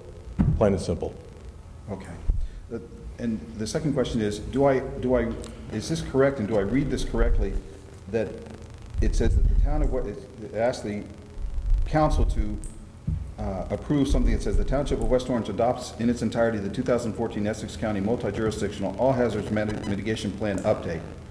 But from what I'm hearing, what you're saying is that update is not completed. So are we asking to be approved something that's not even done yet? You're being asked to approve what we've submitted. It's not done because it hasn't been approved on that level. What you're asking is, what you're doing is endorsing the work that we've put in, saying that, yeah, we agree with this local emergency planning council to adopt and present forward that this is what we want to have. And based on our experience and based on our work, we're asking you to pass this resolution on our behalf. That's what this is for. But it sounds like a work in progress. I mean, it's a work in progress. This is, as I explained to you with the mutual aid program and even our emergency operation plan, this is a living document. This plan constantly changes. Even though it's in draft form, in order to be an effective plan of any kind of plan when you're talking operations, it should be, while there are policies and procedures that are black and white and that's how they have to stay, there are some things that have to be flexible and they have to be a living document, and we make changes accordingly. We keep the history of what we did, and we make projections of what we need to do.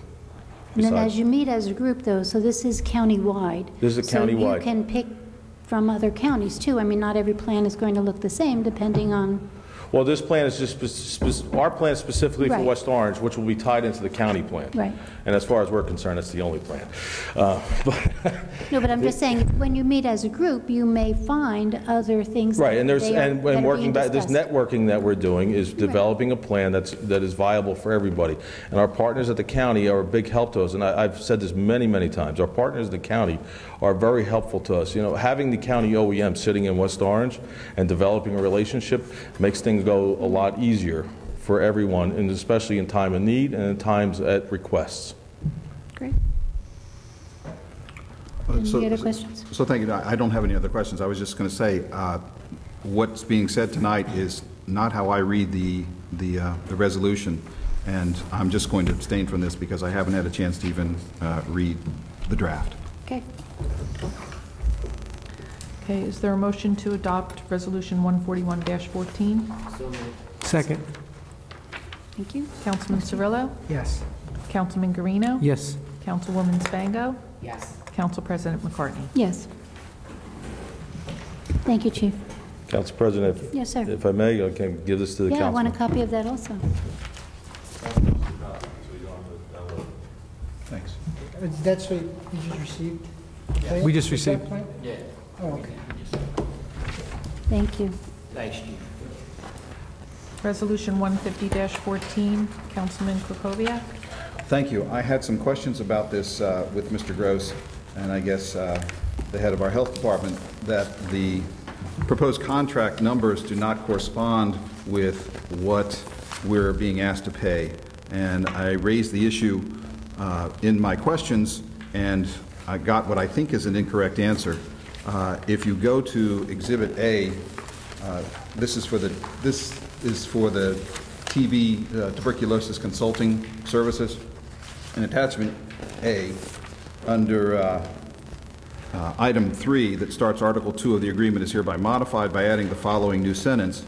The township agrees to pay the medical school a sum of $4,752. It says $4,320 times 10% indirect cost for services rendered in 2014. It says the medical school will submit monthly invoices in the amount of $360 per month, and it breaks it down as $120 per hour for 3 hours beginning January 4th. Well, if you do the math, the number actually that comes up is different from that. The document says $4,752. If you follow the formula, which is $360 times 12 months, you come up with $4,320. So you have a $432 discrepancy here. I raised this issue and was told by the health department, the head of the health department, and Mr. Gross, that that's not inconsistent. So I'm bringing it up now because, again, I don't think the contract is correct. If you pay that, you don't pay them all the money. And we'll be happy to have the savings. The maximum in this contract is $4,752. I think the response that we got from the health department was that the amount within the contract was the correct amount to put aside for it. So, I mean, certainly that's the most that it would cost if we pay the monthly amount, and if there's nothing additional, then that's all we'll pay. Okay. Well, 10% of 4320 is 432 is 4725. So why don't we? Plus the 10%. Why doesn't it Yeah, fit? right. Why doesn't it fit into the formula? Because otherwise, we gyp them $430. I did not have opportunity to go through with her all the alternatives. Maybe there's, for some reason there may be some other expenses that we may be responsible for to the amount of 10%. I don't know the answer to that. All I know is we're only going to pay what we're asked to pay. So, up to a maximum of $4,750. I certainly will have that discussion with her moving forward. $40 difference. Okay. I'm going to abstain on this as well. No more questions. Are there any other questions? Is there a motion to adopt Resolution 150-14? So moved. Councilman Cirillo? Yes. Councilman Guarino? Yes. Councilwoman Spango? Yes. Council President McCartney? Yes. And Resolution 151-14, Councilman Krokoviac? Yes, thank you. This is a resolution that is going to allow MetLife or a representative of MetLife to attempt to market and sell a variety of life insurance services to full-time town employees. I don't know what that number is, 350? That sound roughly right? About 300. So I just raised the issue that we are giving MetLife a marketing opportunity, but we're not getting anything back for that. So I just wanted to flag this and ask if there was a legal reason why we couldn't charge MetLife or any other company that wants to solicit sales or purchases from our employees, whether we could generate some revenue for the township by charging them for the privilege of marketing to our employees. And the answer was no, that's not. There's nothing in the law that says we can't open our employees to these various services without charging them. So I just wanted to pull this because I think it's an opportunity for us to generate revenue for the township in some way or matter. I'm also familiar with a lot of the big insurance companies, and their marketing costs are typically estimated and built into the pricing of the product. So there would be no, not any necessarily increased marketing costs that would be passed along to these people, because these products are probably being marketed to other people across New Jersey, if not across the country. So I just wanted to flag this. We can go to a vote, but I just didn't want to vote on this because I think it's an opportunity for us to generate some revenue. And I'd ask that we consider this going forward as well. Just to I make a be clear- motion just to be to clear- extend this option to the existing employees. What was the question? I make a motion to move forward with the resolution. All right, Okay, can I wanted to hear the comment. Go ahead. I was just to be clear, our answer was that we didn't know of any preclusion. There is. Quite frankly, to charging access for that. And the other, I can just say, my experience in many municipalities, I've never seen that, and that doesn't mean that it can't be done. However, I am certain that someone, whether it be our employees or all of, someone would pay those fees, whether it be directly just our employees or whether it be spread across some other larger group. It would be uncertain because, again, I've not experienced it before. But certainly if we add costs into doing a project like this, somewhere along the line those costs are going to get paid. And then that would certainly result in some change in the rates for employees. So that would be a concern that I would have about that. Just to follow up on Mr. Gross, we've been having this debate over the last couple of days, and unfortunately I didn't get the answer before the meeting, but there is a concept called rebating in insurance, and you're not allowed to rebate. It's illegal. I believe rebating would apply to this situation because we're asking an insurance company to rebate us money so that they can come in and sell a product. That's the first thing. So I believe that you can't do it because of the terminology called rebating. But I haven't gotten that answer from our legal department as of the start of the meeting. And the second issue is, I just want to be clear, we are not marketing any products for this insurance company. All we're doing is what every other township does, is allowing them access to our employees. The marketing is going to be done by the insurance company. They're going to talk with our employees. If our employees want to participate on a voluntary basis, they can do that. If they do not want to participate, they don't have to participate. But we are doing no marketing for this company whatsoever. Council President, I do want to say that, just on this note, that sometimes, you know, when you lease or you purchase a new vehicle, some of the auto dealers put their decal on your vehicle and you're doing free marketing. Maybe we should consider, as individuals, going forward with asking for some marketing fees for putting those decals in our cars. It's kind of like the same thing. I don't believe you can do it in the it's not insurance possible. industry. Like I said, there's a legal terminology called rebating. It's almost like getting a kickback for letting them come in and sell the insurance. And not only that, but somebody will end up paying for that. And look, we're extending this to our employees as an option in terms of insurance. And you know, should we start charging any fees, whatever it be, for marketing, administrative, or for the right to do business with the township, it'll be passed on to our employees. I don't want to do that to the town. I'm not even worried about that. I honestly believe that it's illegal to do, and I did not get my response back from legal before the meeting started, but I do believe that rebating would apply to this situation. And I don't think So my other question also was that this is not exclusive to MetLife, right? This can be any agency can come in and do this. So if there, okay, so if there is really no time constraint on this, can we wait for the decision and reintroduce this at our next meeting? Well, either way, we're supporting it. We support it because we want to offer Provide this for the employees. a variety of things to our employees, especially. This is we're dealing now with renegotiation of contracts and some of these issues as well. this is a very valuable benefit to our staff, because by belonging to a group, they'll actually be able to get life insurance they might not, some individuals might not otherwise be able to get, because of being under a group. There's a certain threshold of coverage that you don't have to prove health, and you don't have to, and you get better rates. So I think that's if it is legal, my concern is that if it's not direct, it'll certainly be perceived by our staff that we're building some costs into this that they will be paying, even if they don't. I suspect that will be the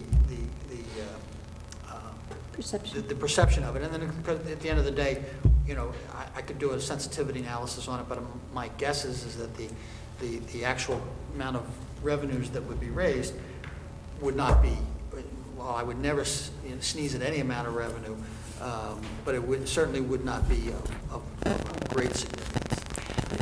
There is one other issue that we've always stayed away from, and that is that any time, whether it's a 401k or insurance, companies want to come in and solicit township employees, we do not want to be part of that. Because if in fact something goes wrong, the township then becomes part of whatever the issue is. Like there are some, even with our investment companies that come in, we have nothing to do with them, we don't want anything from them, they deal directly with the employee. When things don't go right, it's between them and the employee, it's not between the township. So, be that as it may, we support this program only because it's going to offer, actually it's going to offer 4 types of, I think what this has is it's going to be a life insurance component, an accident insurance component, a critical illness with cancer component, and a disability component. So those are all things that they can, if in fact the employees want to participate, they can. I have a question, Council President, if I may. So what's the difference between this product and what you just described? Wouldn't it create the same situation where something goes wrong? Someone can actually bring some sort of legal action against the town in terms of the flow of benefits?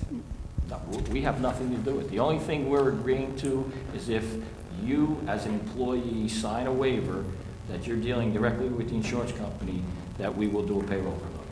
Right, but you just said that you have refused to work with 401k companies because no, we work with them, but they deal directly with the employees. If we start charging a 401k company to come in, now we're part of that. Okay. That's the issue. Okay, I see. We don't want to be part of that. We want to stay away from being part of that because that opens the township up to liability. Right. That's another issue. This is really a supplemental benefit for the employee. For employees to talk to a private carrier.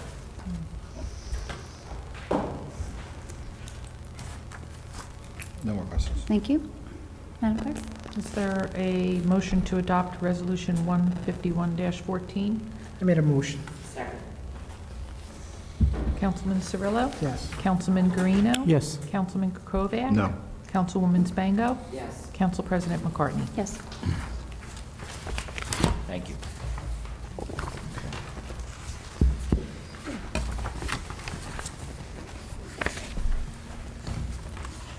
Moving on to ordinance, we have ordinance 2413-14, which is the employee status, personnel, changes per adoption in 2014 budget, title consolidations in the Health Department. Is there a motion to introduce on second and final reading? So moved. Second. Councilman Cirillo? Yes. Councilman Guarino? Yes. Councilman Krokoviac? Yes. Councilwoman Spango? Yes. Council President McCartney? Yes. Just 1 second. Is there any public comment on this ordinance, 2413-14? No. Seeing none. Right. Okay. Any For questions? adoption, do we have any questions on this? Just a technical question. I don't understand why there's 2 different ordinances. They kind of like do the same thing, which changes classifications and titles. They're 2 different. The one that you're Is the voting Health on Department? now is an ordinance which corrects a previous ordinance which was strictly to implement consolidation of titles and budget changes. Right. The next ordinance you're talking about is one that's specifically towards communication operators. Right, and this one is the health department. This is, as it turns out, it's the health department. It's not just the health. There was a previous ordinance that had some mistakes in it or omissions that needed to be corrected. That's why it's two different ones. The titles are different. So, okay, so 241314 amends an existing ordinance, and 2415 introduces a new contract range. Right. Okay. Thank you. Okay. Is there a motion to adopt ordinance 2413-14? Second. Councilman Cirillo? Yes. Councilman Guarino? Yes. Councilman Krokoviac? Yes. Councilwoman Spango? Yes. Council President McCartney? Yes. Ordinance 2414-14 is an ordinance to designate the intersections of Marshall Street and Phyllis Road and Holmes Street and Phyllis Road as stop intersections with stop signs on Marshall Street and Holmes Street. Make a motion to introduce on second and final reading. Is there a motion to introduce on second and final reading? Second. Councilman Cirillo? Yes. Councilman Guarino? Yes. Councilman Krokoviac? Yes. Councilwoman Spango? Yes. Council President McCartney? Yes. Any comments on the stop sign at Marshall Street and Holmes? Seeing none, I make a motion to adopt ordinance 2414-14. Is there a second? Second. Thank you. Councilman Cirillo? Yes. Councilman Guarino? Yes. Councilman Krokoviac? Yes. Councilwoman Spango? Yes. Council President McCartney? Yes. And 2415-14 is another salary guide. This is title consolidation, senior communications operator, communication bilingual operator. Is there a motion to introduce on second and final reading? Second. Councilman Cirillo? Yes. Councilman Guarino? Yes. Councilman Krokoviac? Yes. Councilwoman Spango? Yes. Council President McCartney? Yes. Any comments on the title?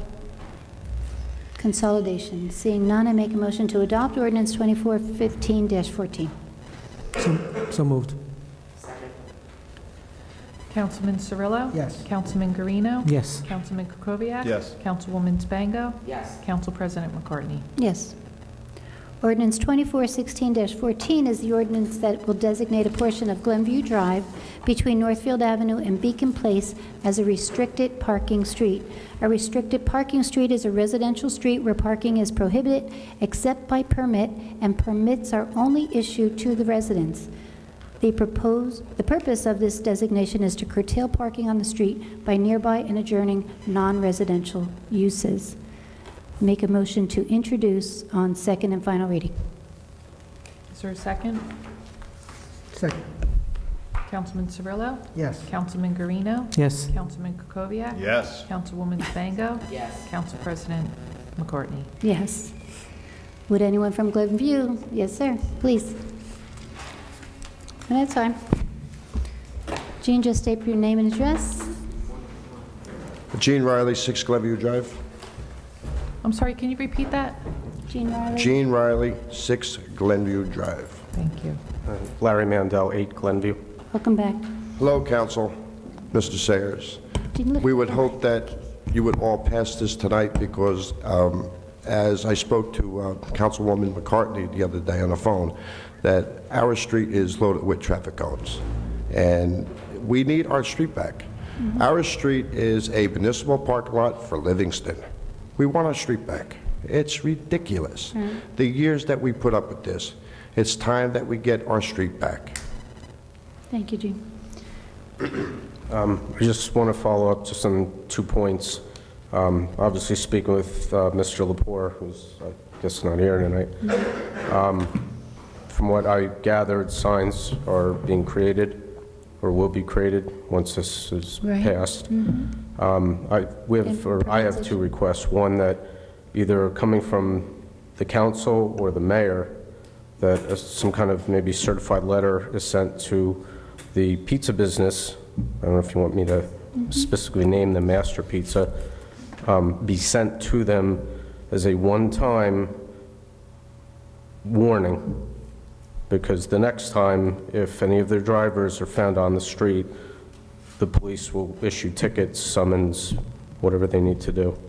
Or the mayor send this letter, the police chief send this letter, but a letter is sent to them directly, Letting them know. letting them know that the Right. ordinance has been passed, they are on notice. And the second request, and I see there's a couple officers, I don't know if they're with the traffic division or not.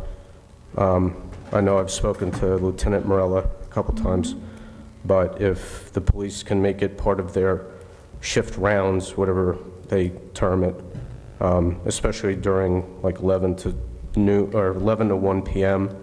and 4 to 7, 4 to 8. Sounds like all day, every day. Yeah, but it's primarily Except the for- lunch hours and the dinner hours that we have especially problems. And this morning at 11 a.m. was no different. There were 3 cars one side, there were 2, and when you get cars coming up from Northfield and we trying to exit, it's going to be an accident, and I'm shocked that there hasn't been.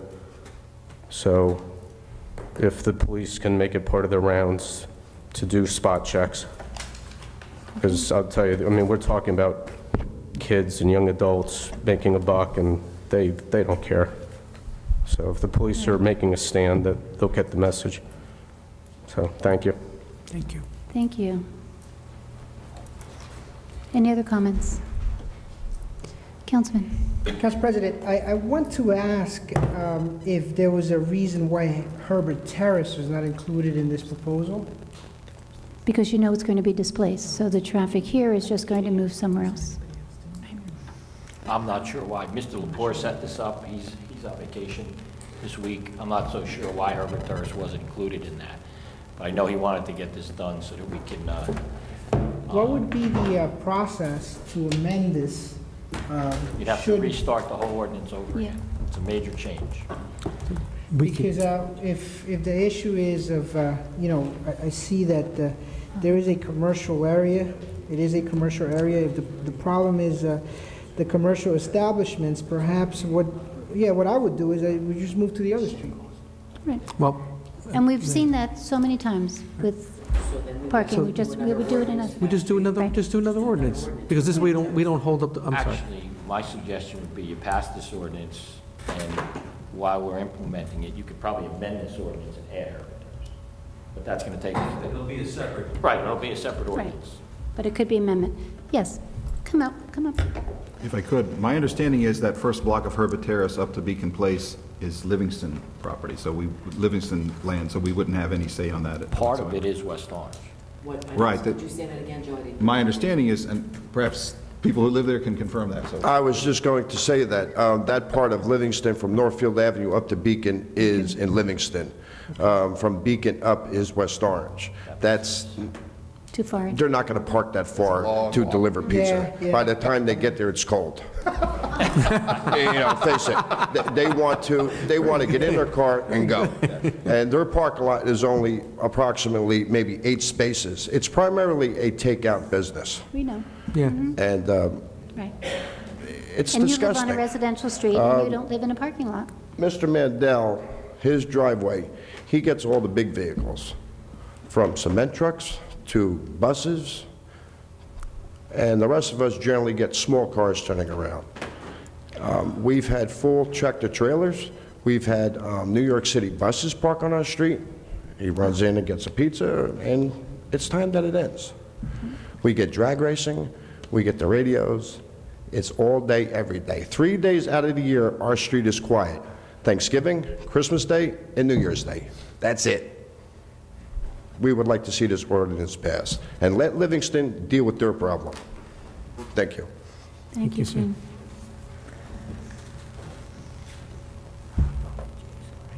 No. Thanks. Yep.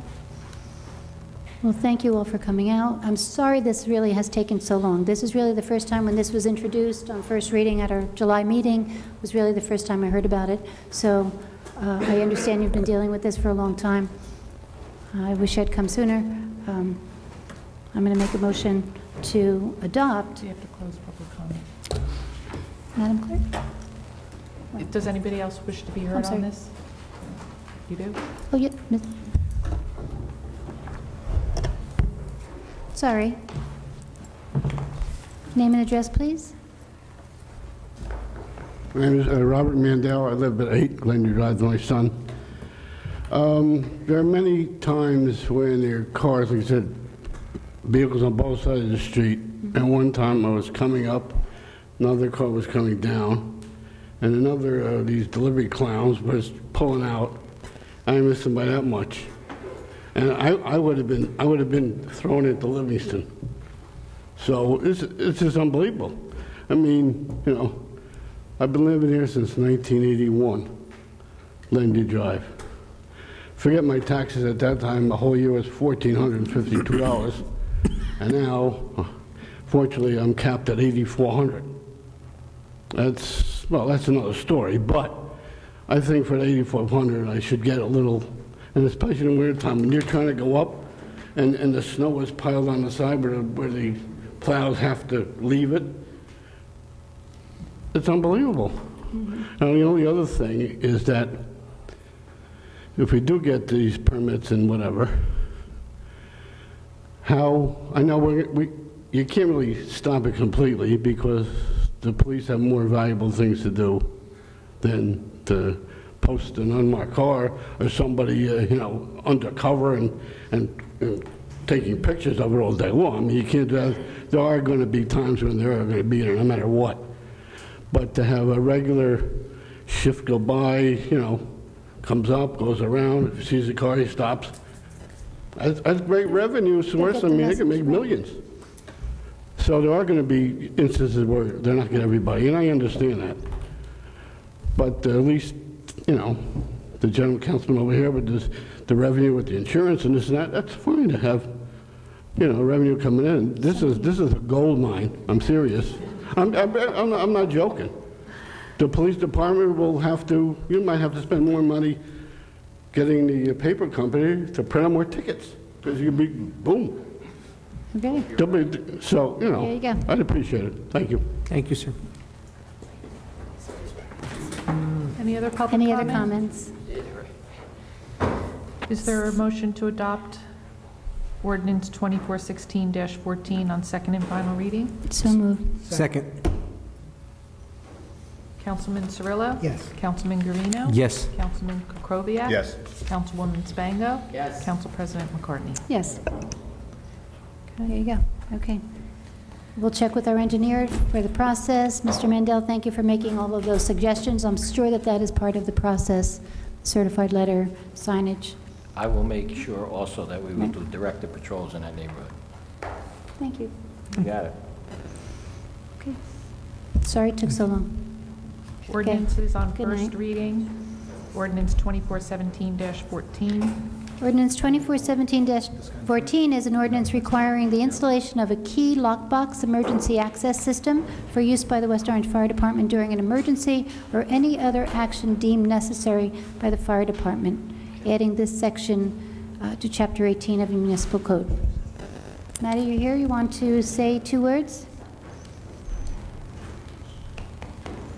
It's the other Matty Longo. Hello, Council. For you who don't know me, I'm Captain Matthew Longo. I'm the fire official for Township. The Knox box ordinance is, Councilman, you issued a few questions. I just got them late, so to answer a couple of your questions. The cost of a Knox box is about $300 to $400 for the business. There's plenty of Knox boxes in town right now that are being utilized. It's an invaluable tool for the fire service because it allows us access to the building without causing any damage. So it's going to save the businesses money in the long run. It's going to be an upfront expense, but eventually it's going to save the businesses money because we don't have to force a door or break a window or to gain access forcibly where we can just use the key for incidents that we go to, fire alarms, where we don't see visible smoke or fire, but we still need to investigate and confirm that there's nothing inside the building. So for that, we spent many hours waiting for a key holder, so to speak, for someone to come, because we don't see smoke or fire. We're not going to just cause damage unnecessarily. So we wait, and it puts a company out of service for up to an hour or so, and other calls are coming in, and that company's tied up and not seen when it's not really an emergency. So for that reason, it's unvaluable. I don't know what the other questions you had. It was the cost. Yes, thank you, and I appreciate you filling in and responding to the questions.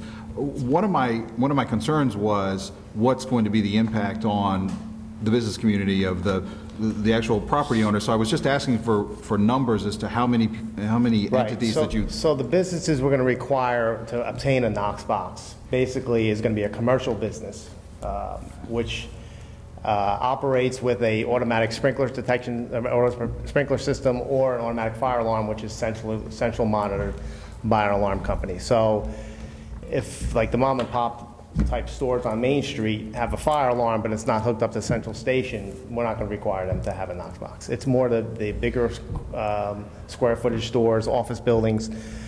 There's, like I said, drill building right next door. They utilize it. All the schools have them. There's many businesses in town that already have them.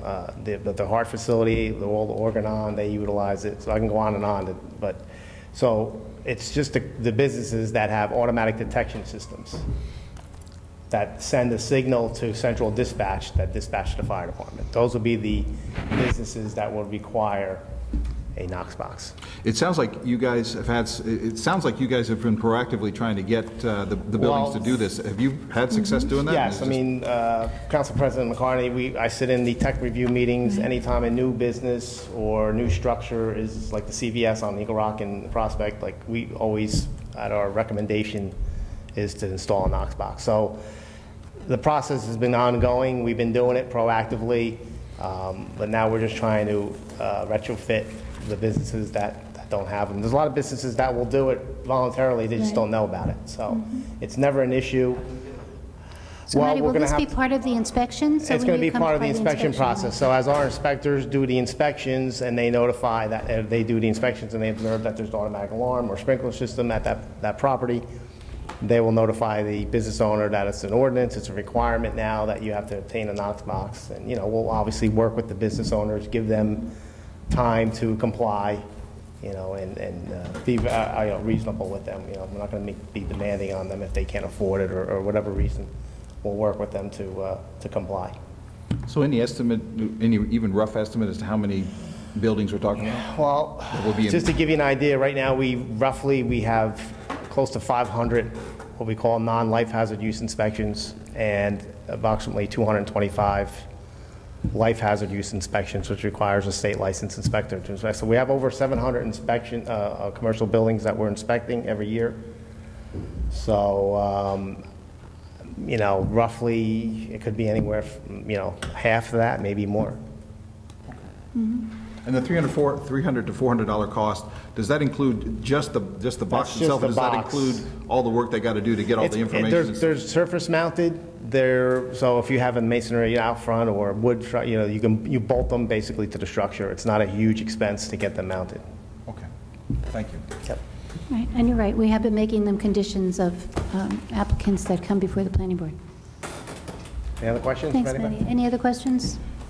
If I could, as long as you're up here, can you just the address next ordinance? Yeah, the next one. Sure. So the next ordinance save you some time. is an indicator light for what we call the fire department connection, which is where the fire department will hook up our hoses to supplement the sprinkler system. So right now, that ordinance, we're not requiring anybody to retrofit if they have a sprinkler system in place right now and they don't have one, that's okay. But moving forward, what myself and Tom Tracy, the construction official, suggested that any major renovation or any new structure that goes up will require what we call an indicator light that goes over the fire department connection, so it's visible for us to see, and it's easy for us to locate, and it doesn't delay the fire department supplementing their sprinkler system.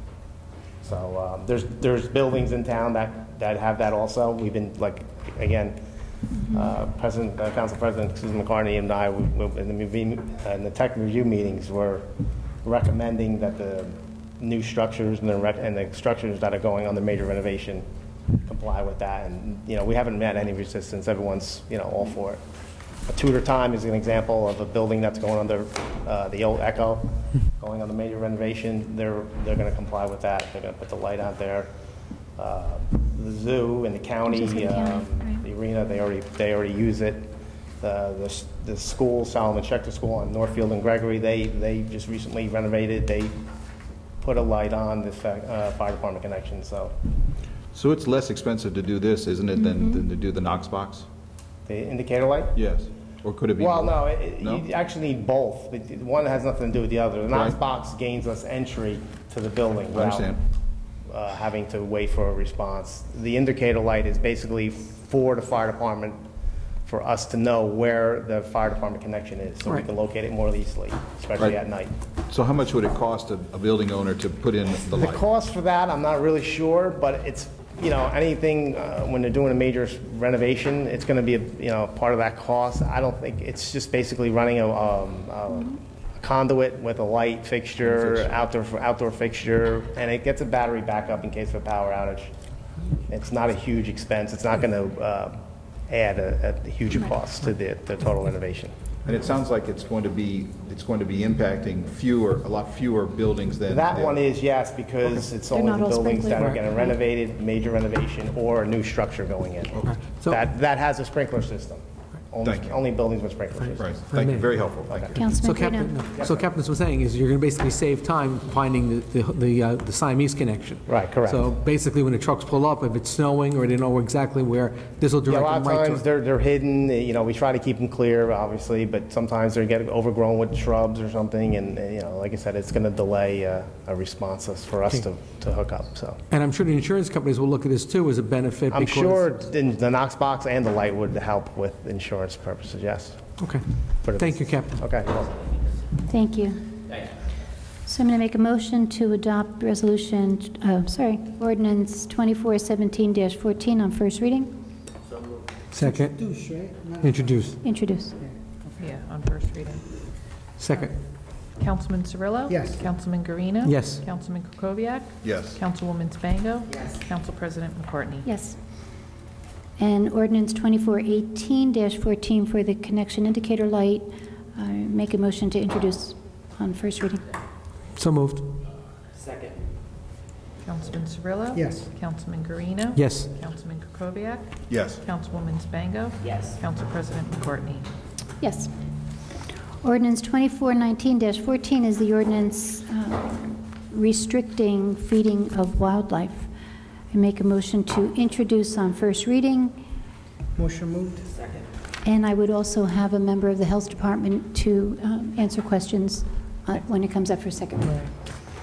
Could I just raise an issue tonight? Before they go? Or was that a fire Not official? really. Okay. No. This is for the item that's now on the floor.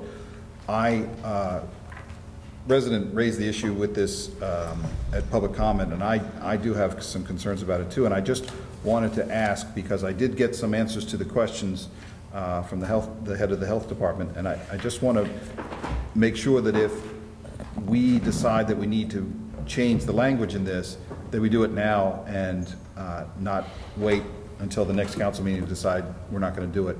It goes what was to the suggestion? Okay. Yeah, it goes to the issue of the wording of the ordinance prohibits all feeding of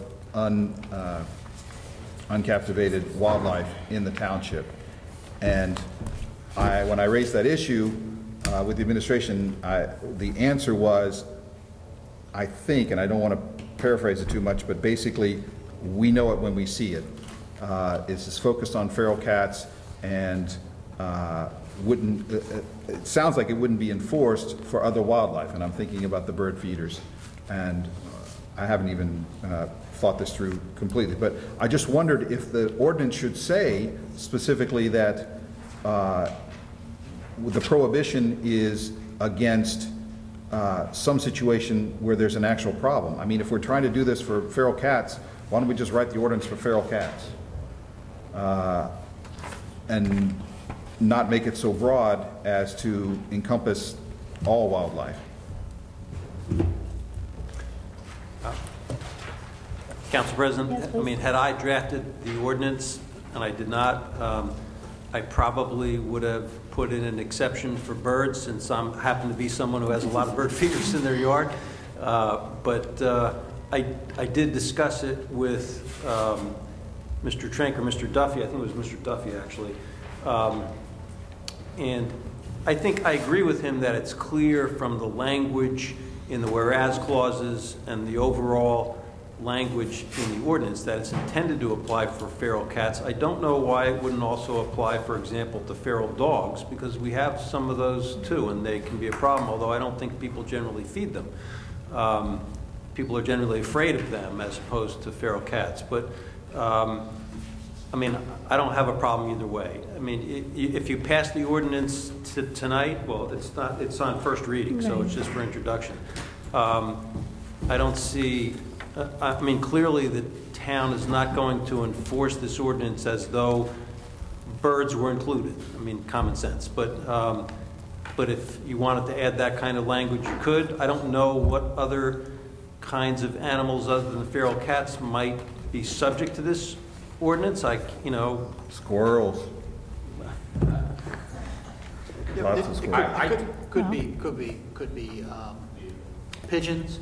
I mean, you know, any time that there's any type of feeding that occurs that could potentially create a health hazard. Mhm. That's what this would apply to. And just to follow up on that, I can tell you, we just got one last week. Somebody was feeding animals in the yard, and there was a possum in the guy's yard, in this resident's yard, and they wanted us to go up there and take the possum out of the yard, and we did, and we had to speak to the people next door who were feeding the animals. It's just, again, this is, as Mr. Kaiser said, obviously this is not gonna, the intent is not to tell you to take the bird feeder out of your backyard. The intent here is for not wild animals, but animals that people tend to feed. We've had coyotes that we've removed. We've had skunks, Wild dogs. We had the wild dogs, Remember? possums, groundhogs. I mean, I can name you a whole bunch of things that we've been removing from people's houses through our health department. But the main concern with this was the feral cats, because we've had a lot of complaints with people who were dealing with that, and they do create a health hazard. But you know, if you want to change the language, I don't have a problem with that either. I don't want to change the fear language. picking up a newspaper and it's saying, you know, West Orange bans feeding of all wildlife, just to get rid of a feral cat problem. If you pick up a newspaper and see that they're banning cats, you'll have a lot more people at this meeting as opposed to wildlife. We're even feeding ducks. That's. You are right. Mhm. It's like a tickler there. Will raise a lot of eyebrows. I don't want to change the language, but I will have a health official here at the next meeting to explain. Okay. Make a motion to introduce on first reading ordinance 2419-14. 2420. I'm sorry, I'm reading 2020. 24. I'm sorry, you already did the motions. I need a vote. So, Councilman Cirillo? Yes. Councilman Guarino? Yes. Councilman Krokoviac? Yes. Councilwoman Spango? Yes. Council President McCartney? Yes. Okay, ordinance 2420-14 is an ordinance amending our Chapter 7 traffic turn prohibition of the revised general ordinance on Oak Ridge Road and Hazel Avenue. Okay, I make a motion to introduce on first reading. So moved. Let's see. Is there a second? Second. Any comments? No, there are no comments on first reading. Councilman Cirillo? There are comments. Not on first reading. We just. There's not supposed to be any comments on first reading. All right. Well, but there are residents what we here, and if you do- have any comments on Oak Ridge Avenue or Hazel Avenue, you're welcome to make a comment. This is on Oak Ridge and Hazel? This is first reading. Yes. On first reading. No. Councilman Cirillo? Yes. Councilman Guarino? Yes. Councilman Kukoviac? Yes. Councilwoman Spango? Yes. Council President McCartney? Yes. How about ordinance 2421-14? This is parking prohibited at all times on certain streets, alternate side parking on Cary Street. Make your motion to introduce on first reading. So moved. Is there a second? Second. Councilman Cirillo? Yes. Councilman Guarino? Yes. Councilman Kukoviac? Yes. Councilwoman Spango? Yes. Council President McCartney? Yes. Cary Street? Okay.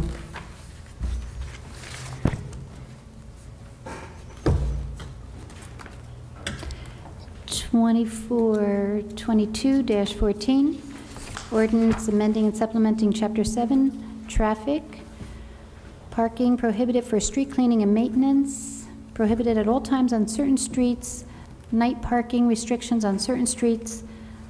This pertains to Rollinson Street. Is there a motion to introduce on first reading? So moved. Is there a second? Second. Second. Councilman Cirillo? Yes. Councilman Guarino? Yes. Councilman Kukoviac? Yes. Councilwoman Spango? Yes. Council President McCartney? Yes. Rollinson?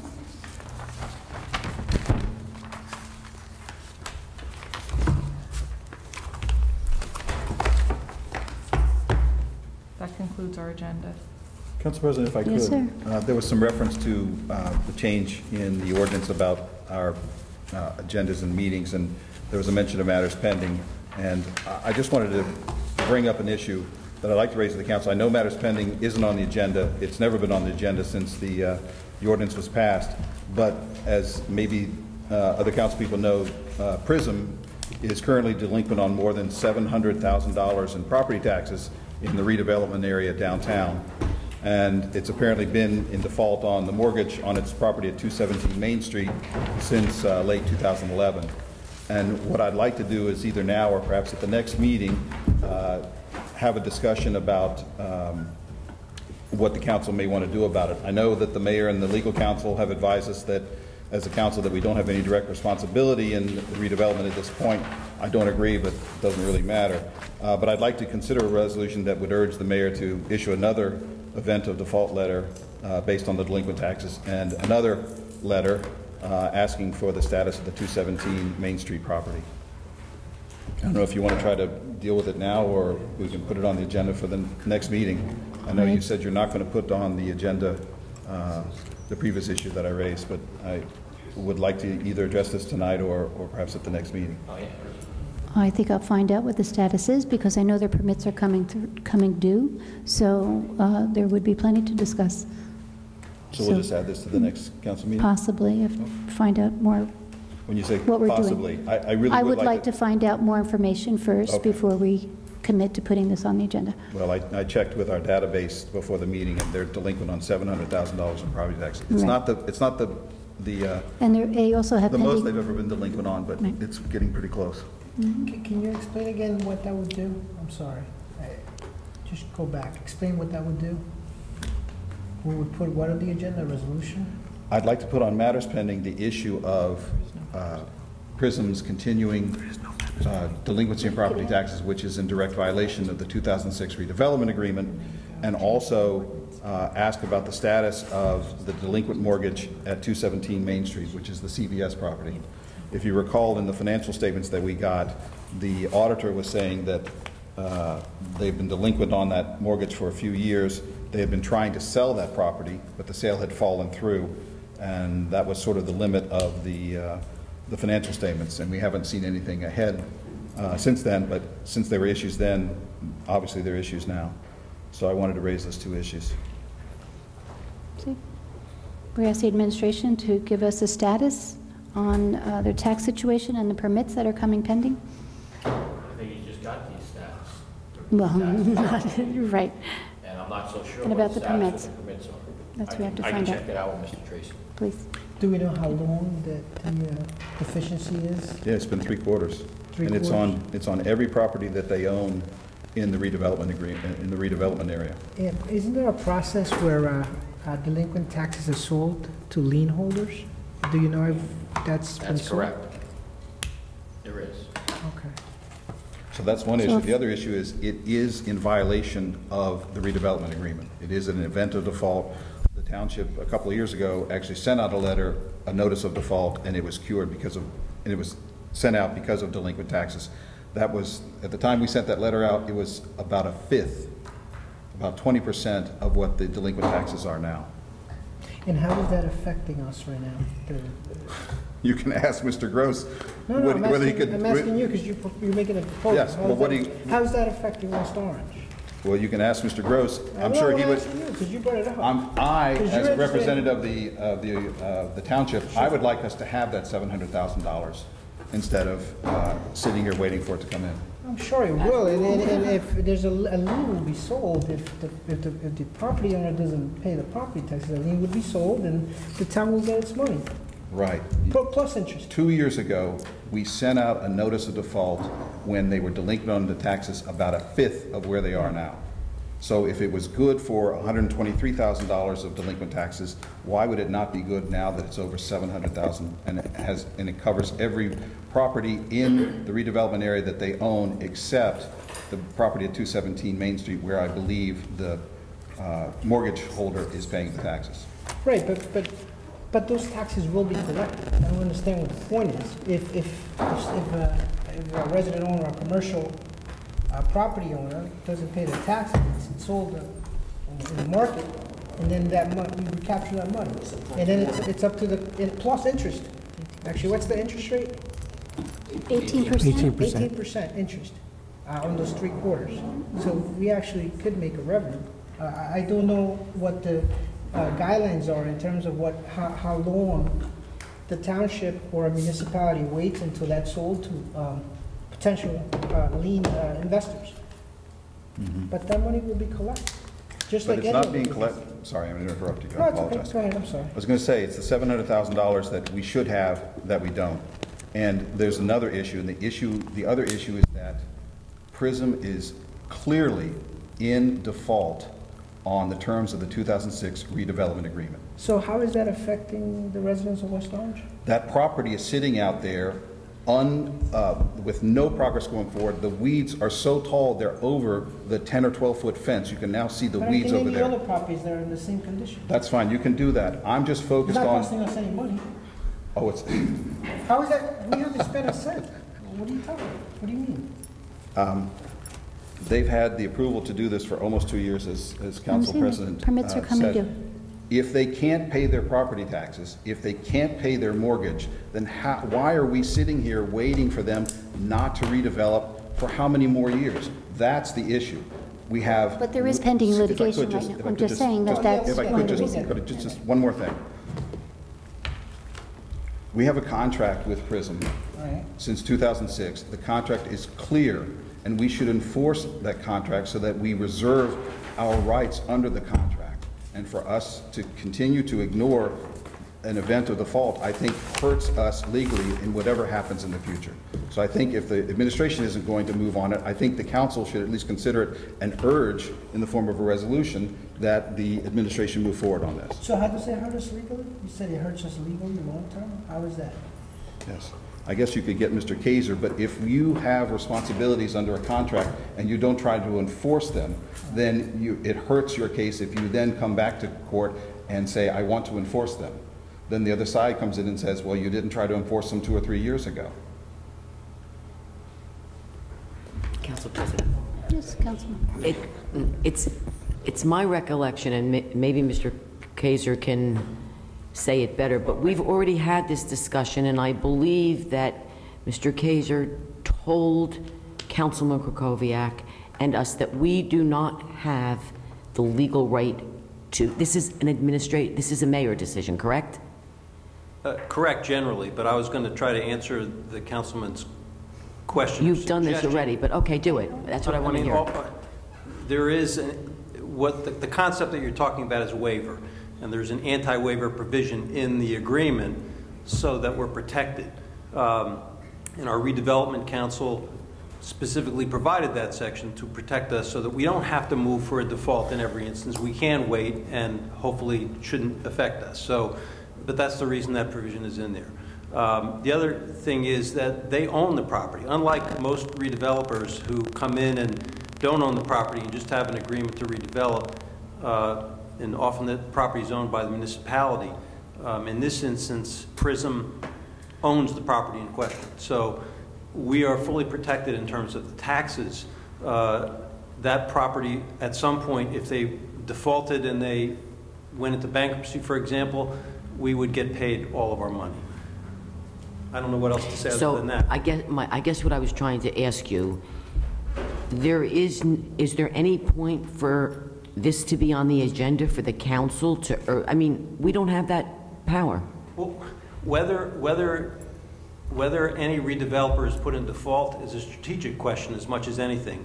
So any discussion about it would be an executive session so that redevelopment council could advise the council what its options were, and and it is principally a matter for the mayor, as under the Faulkner Act, he is responsible for managing contracts, and this is a contract. Right.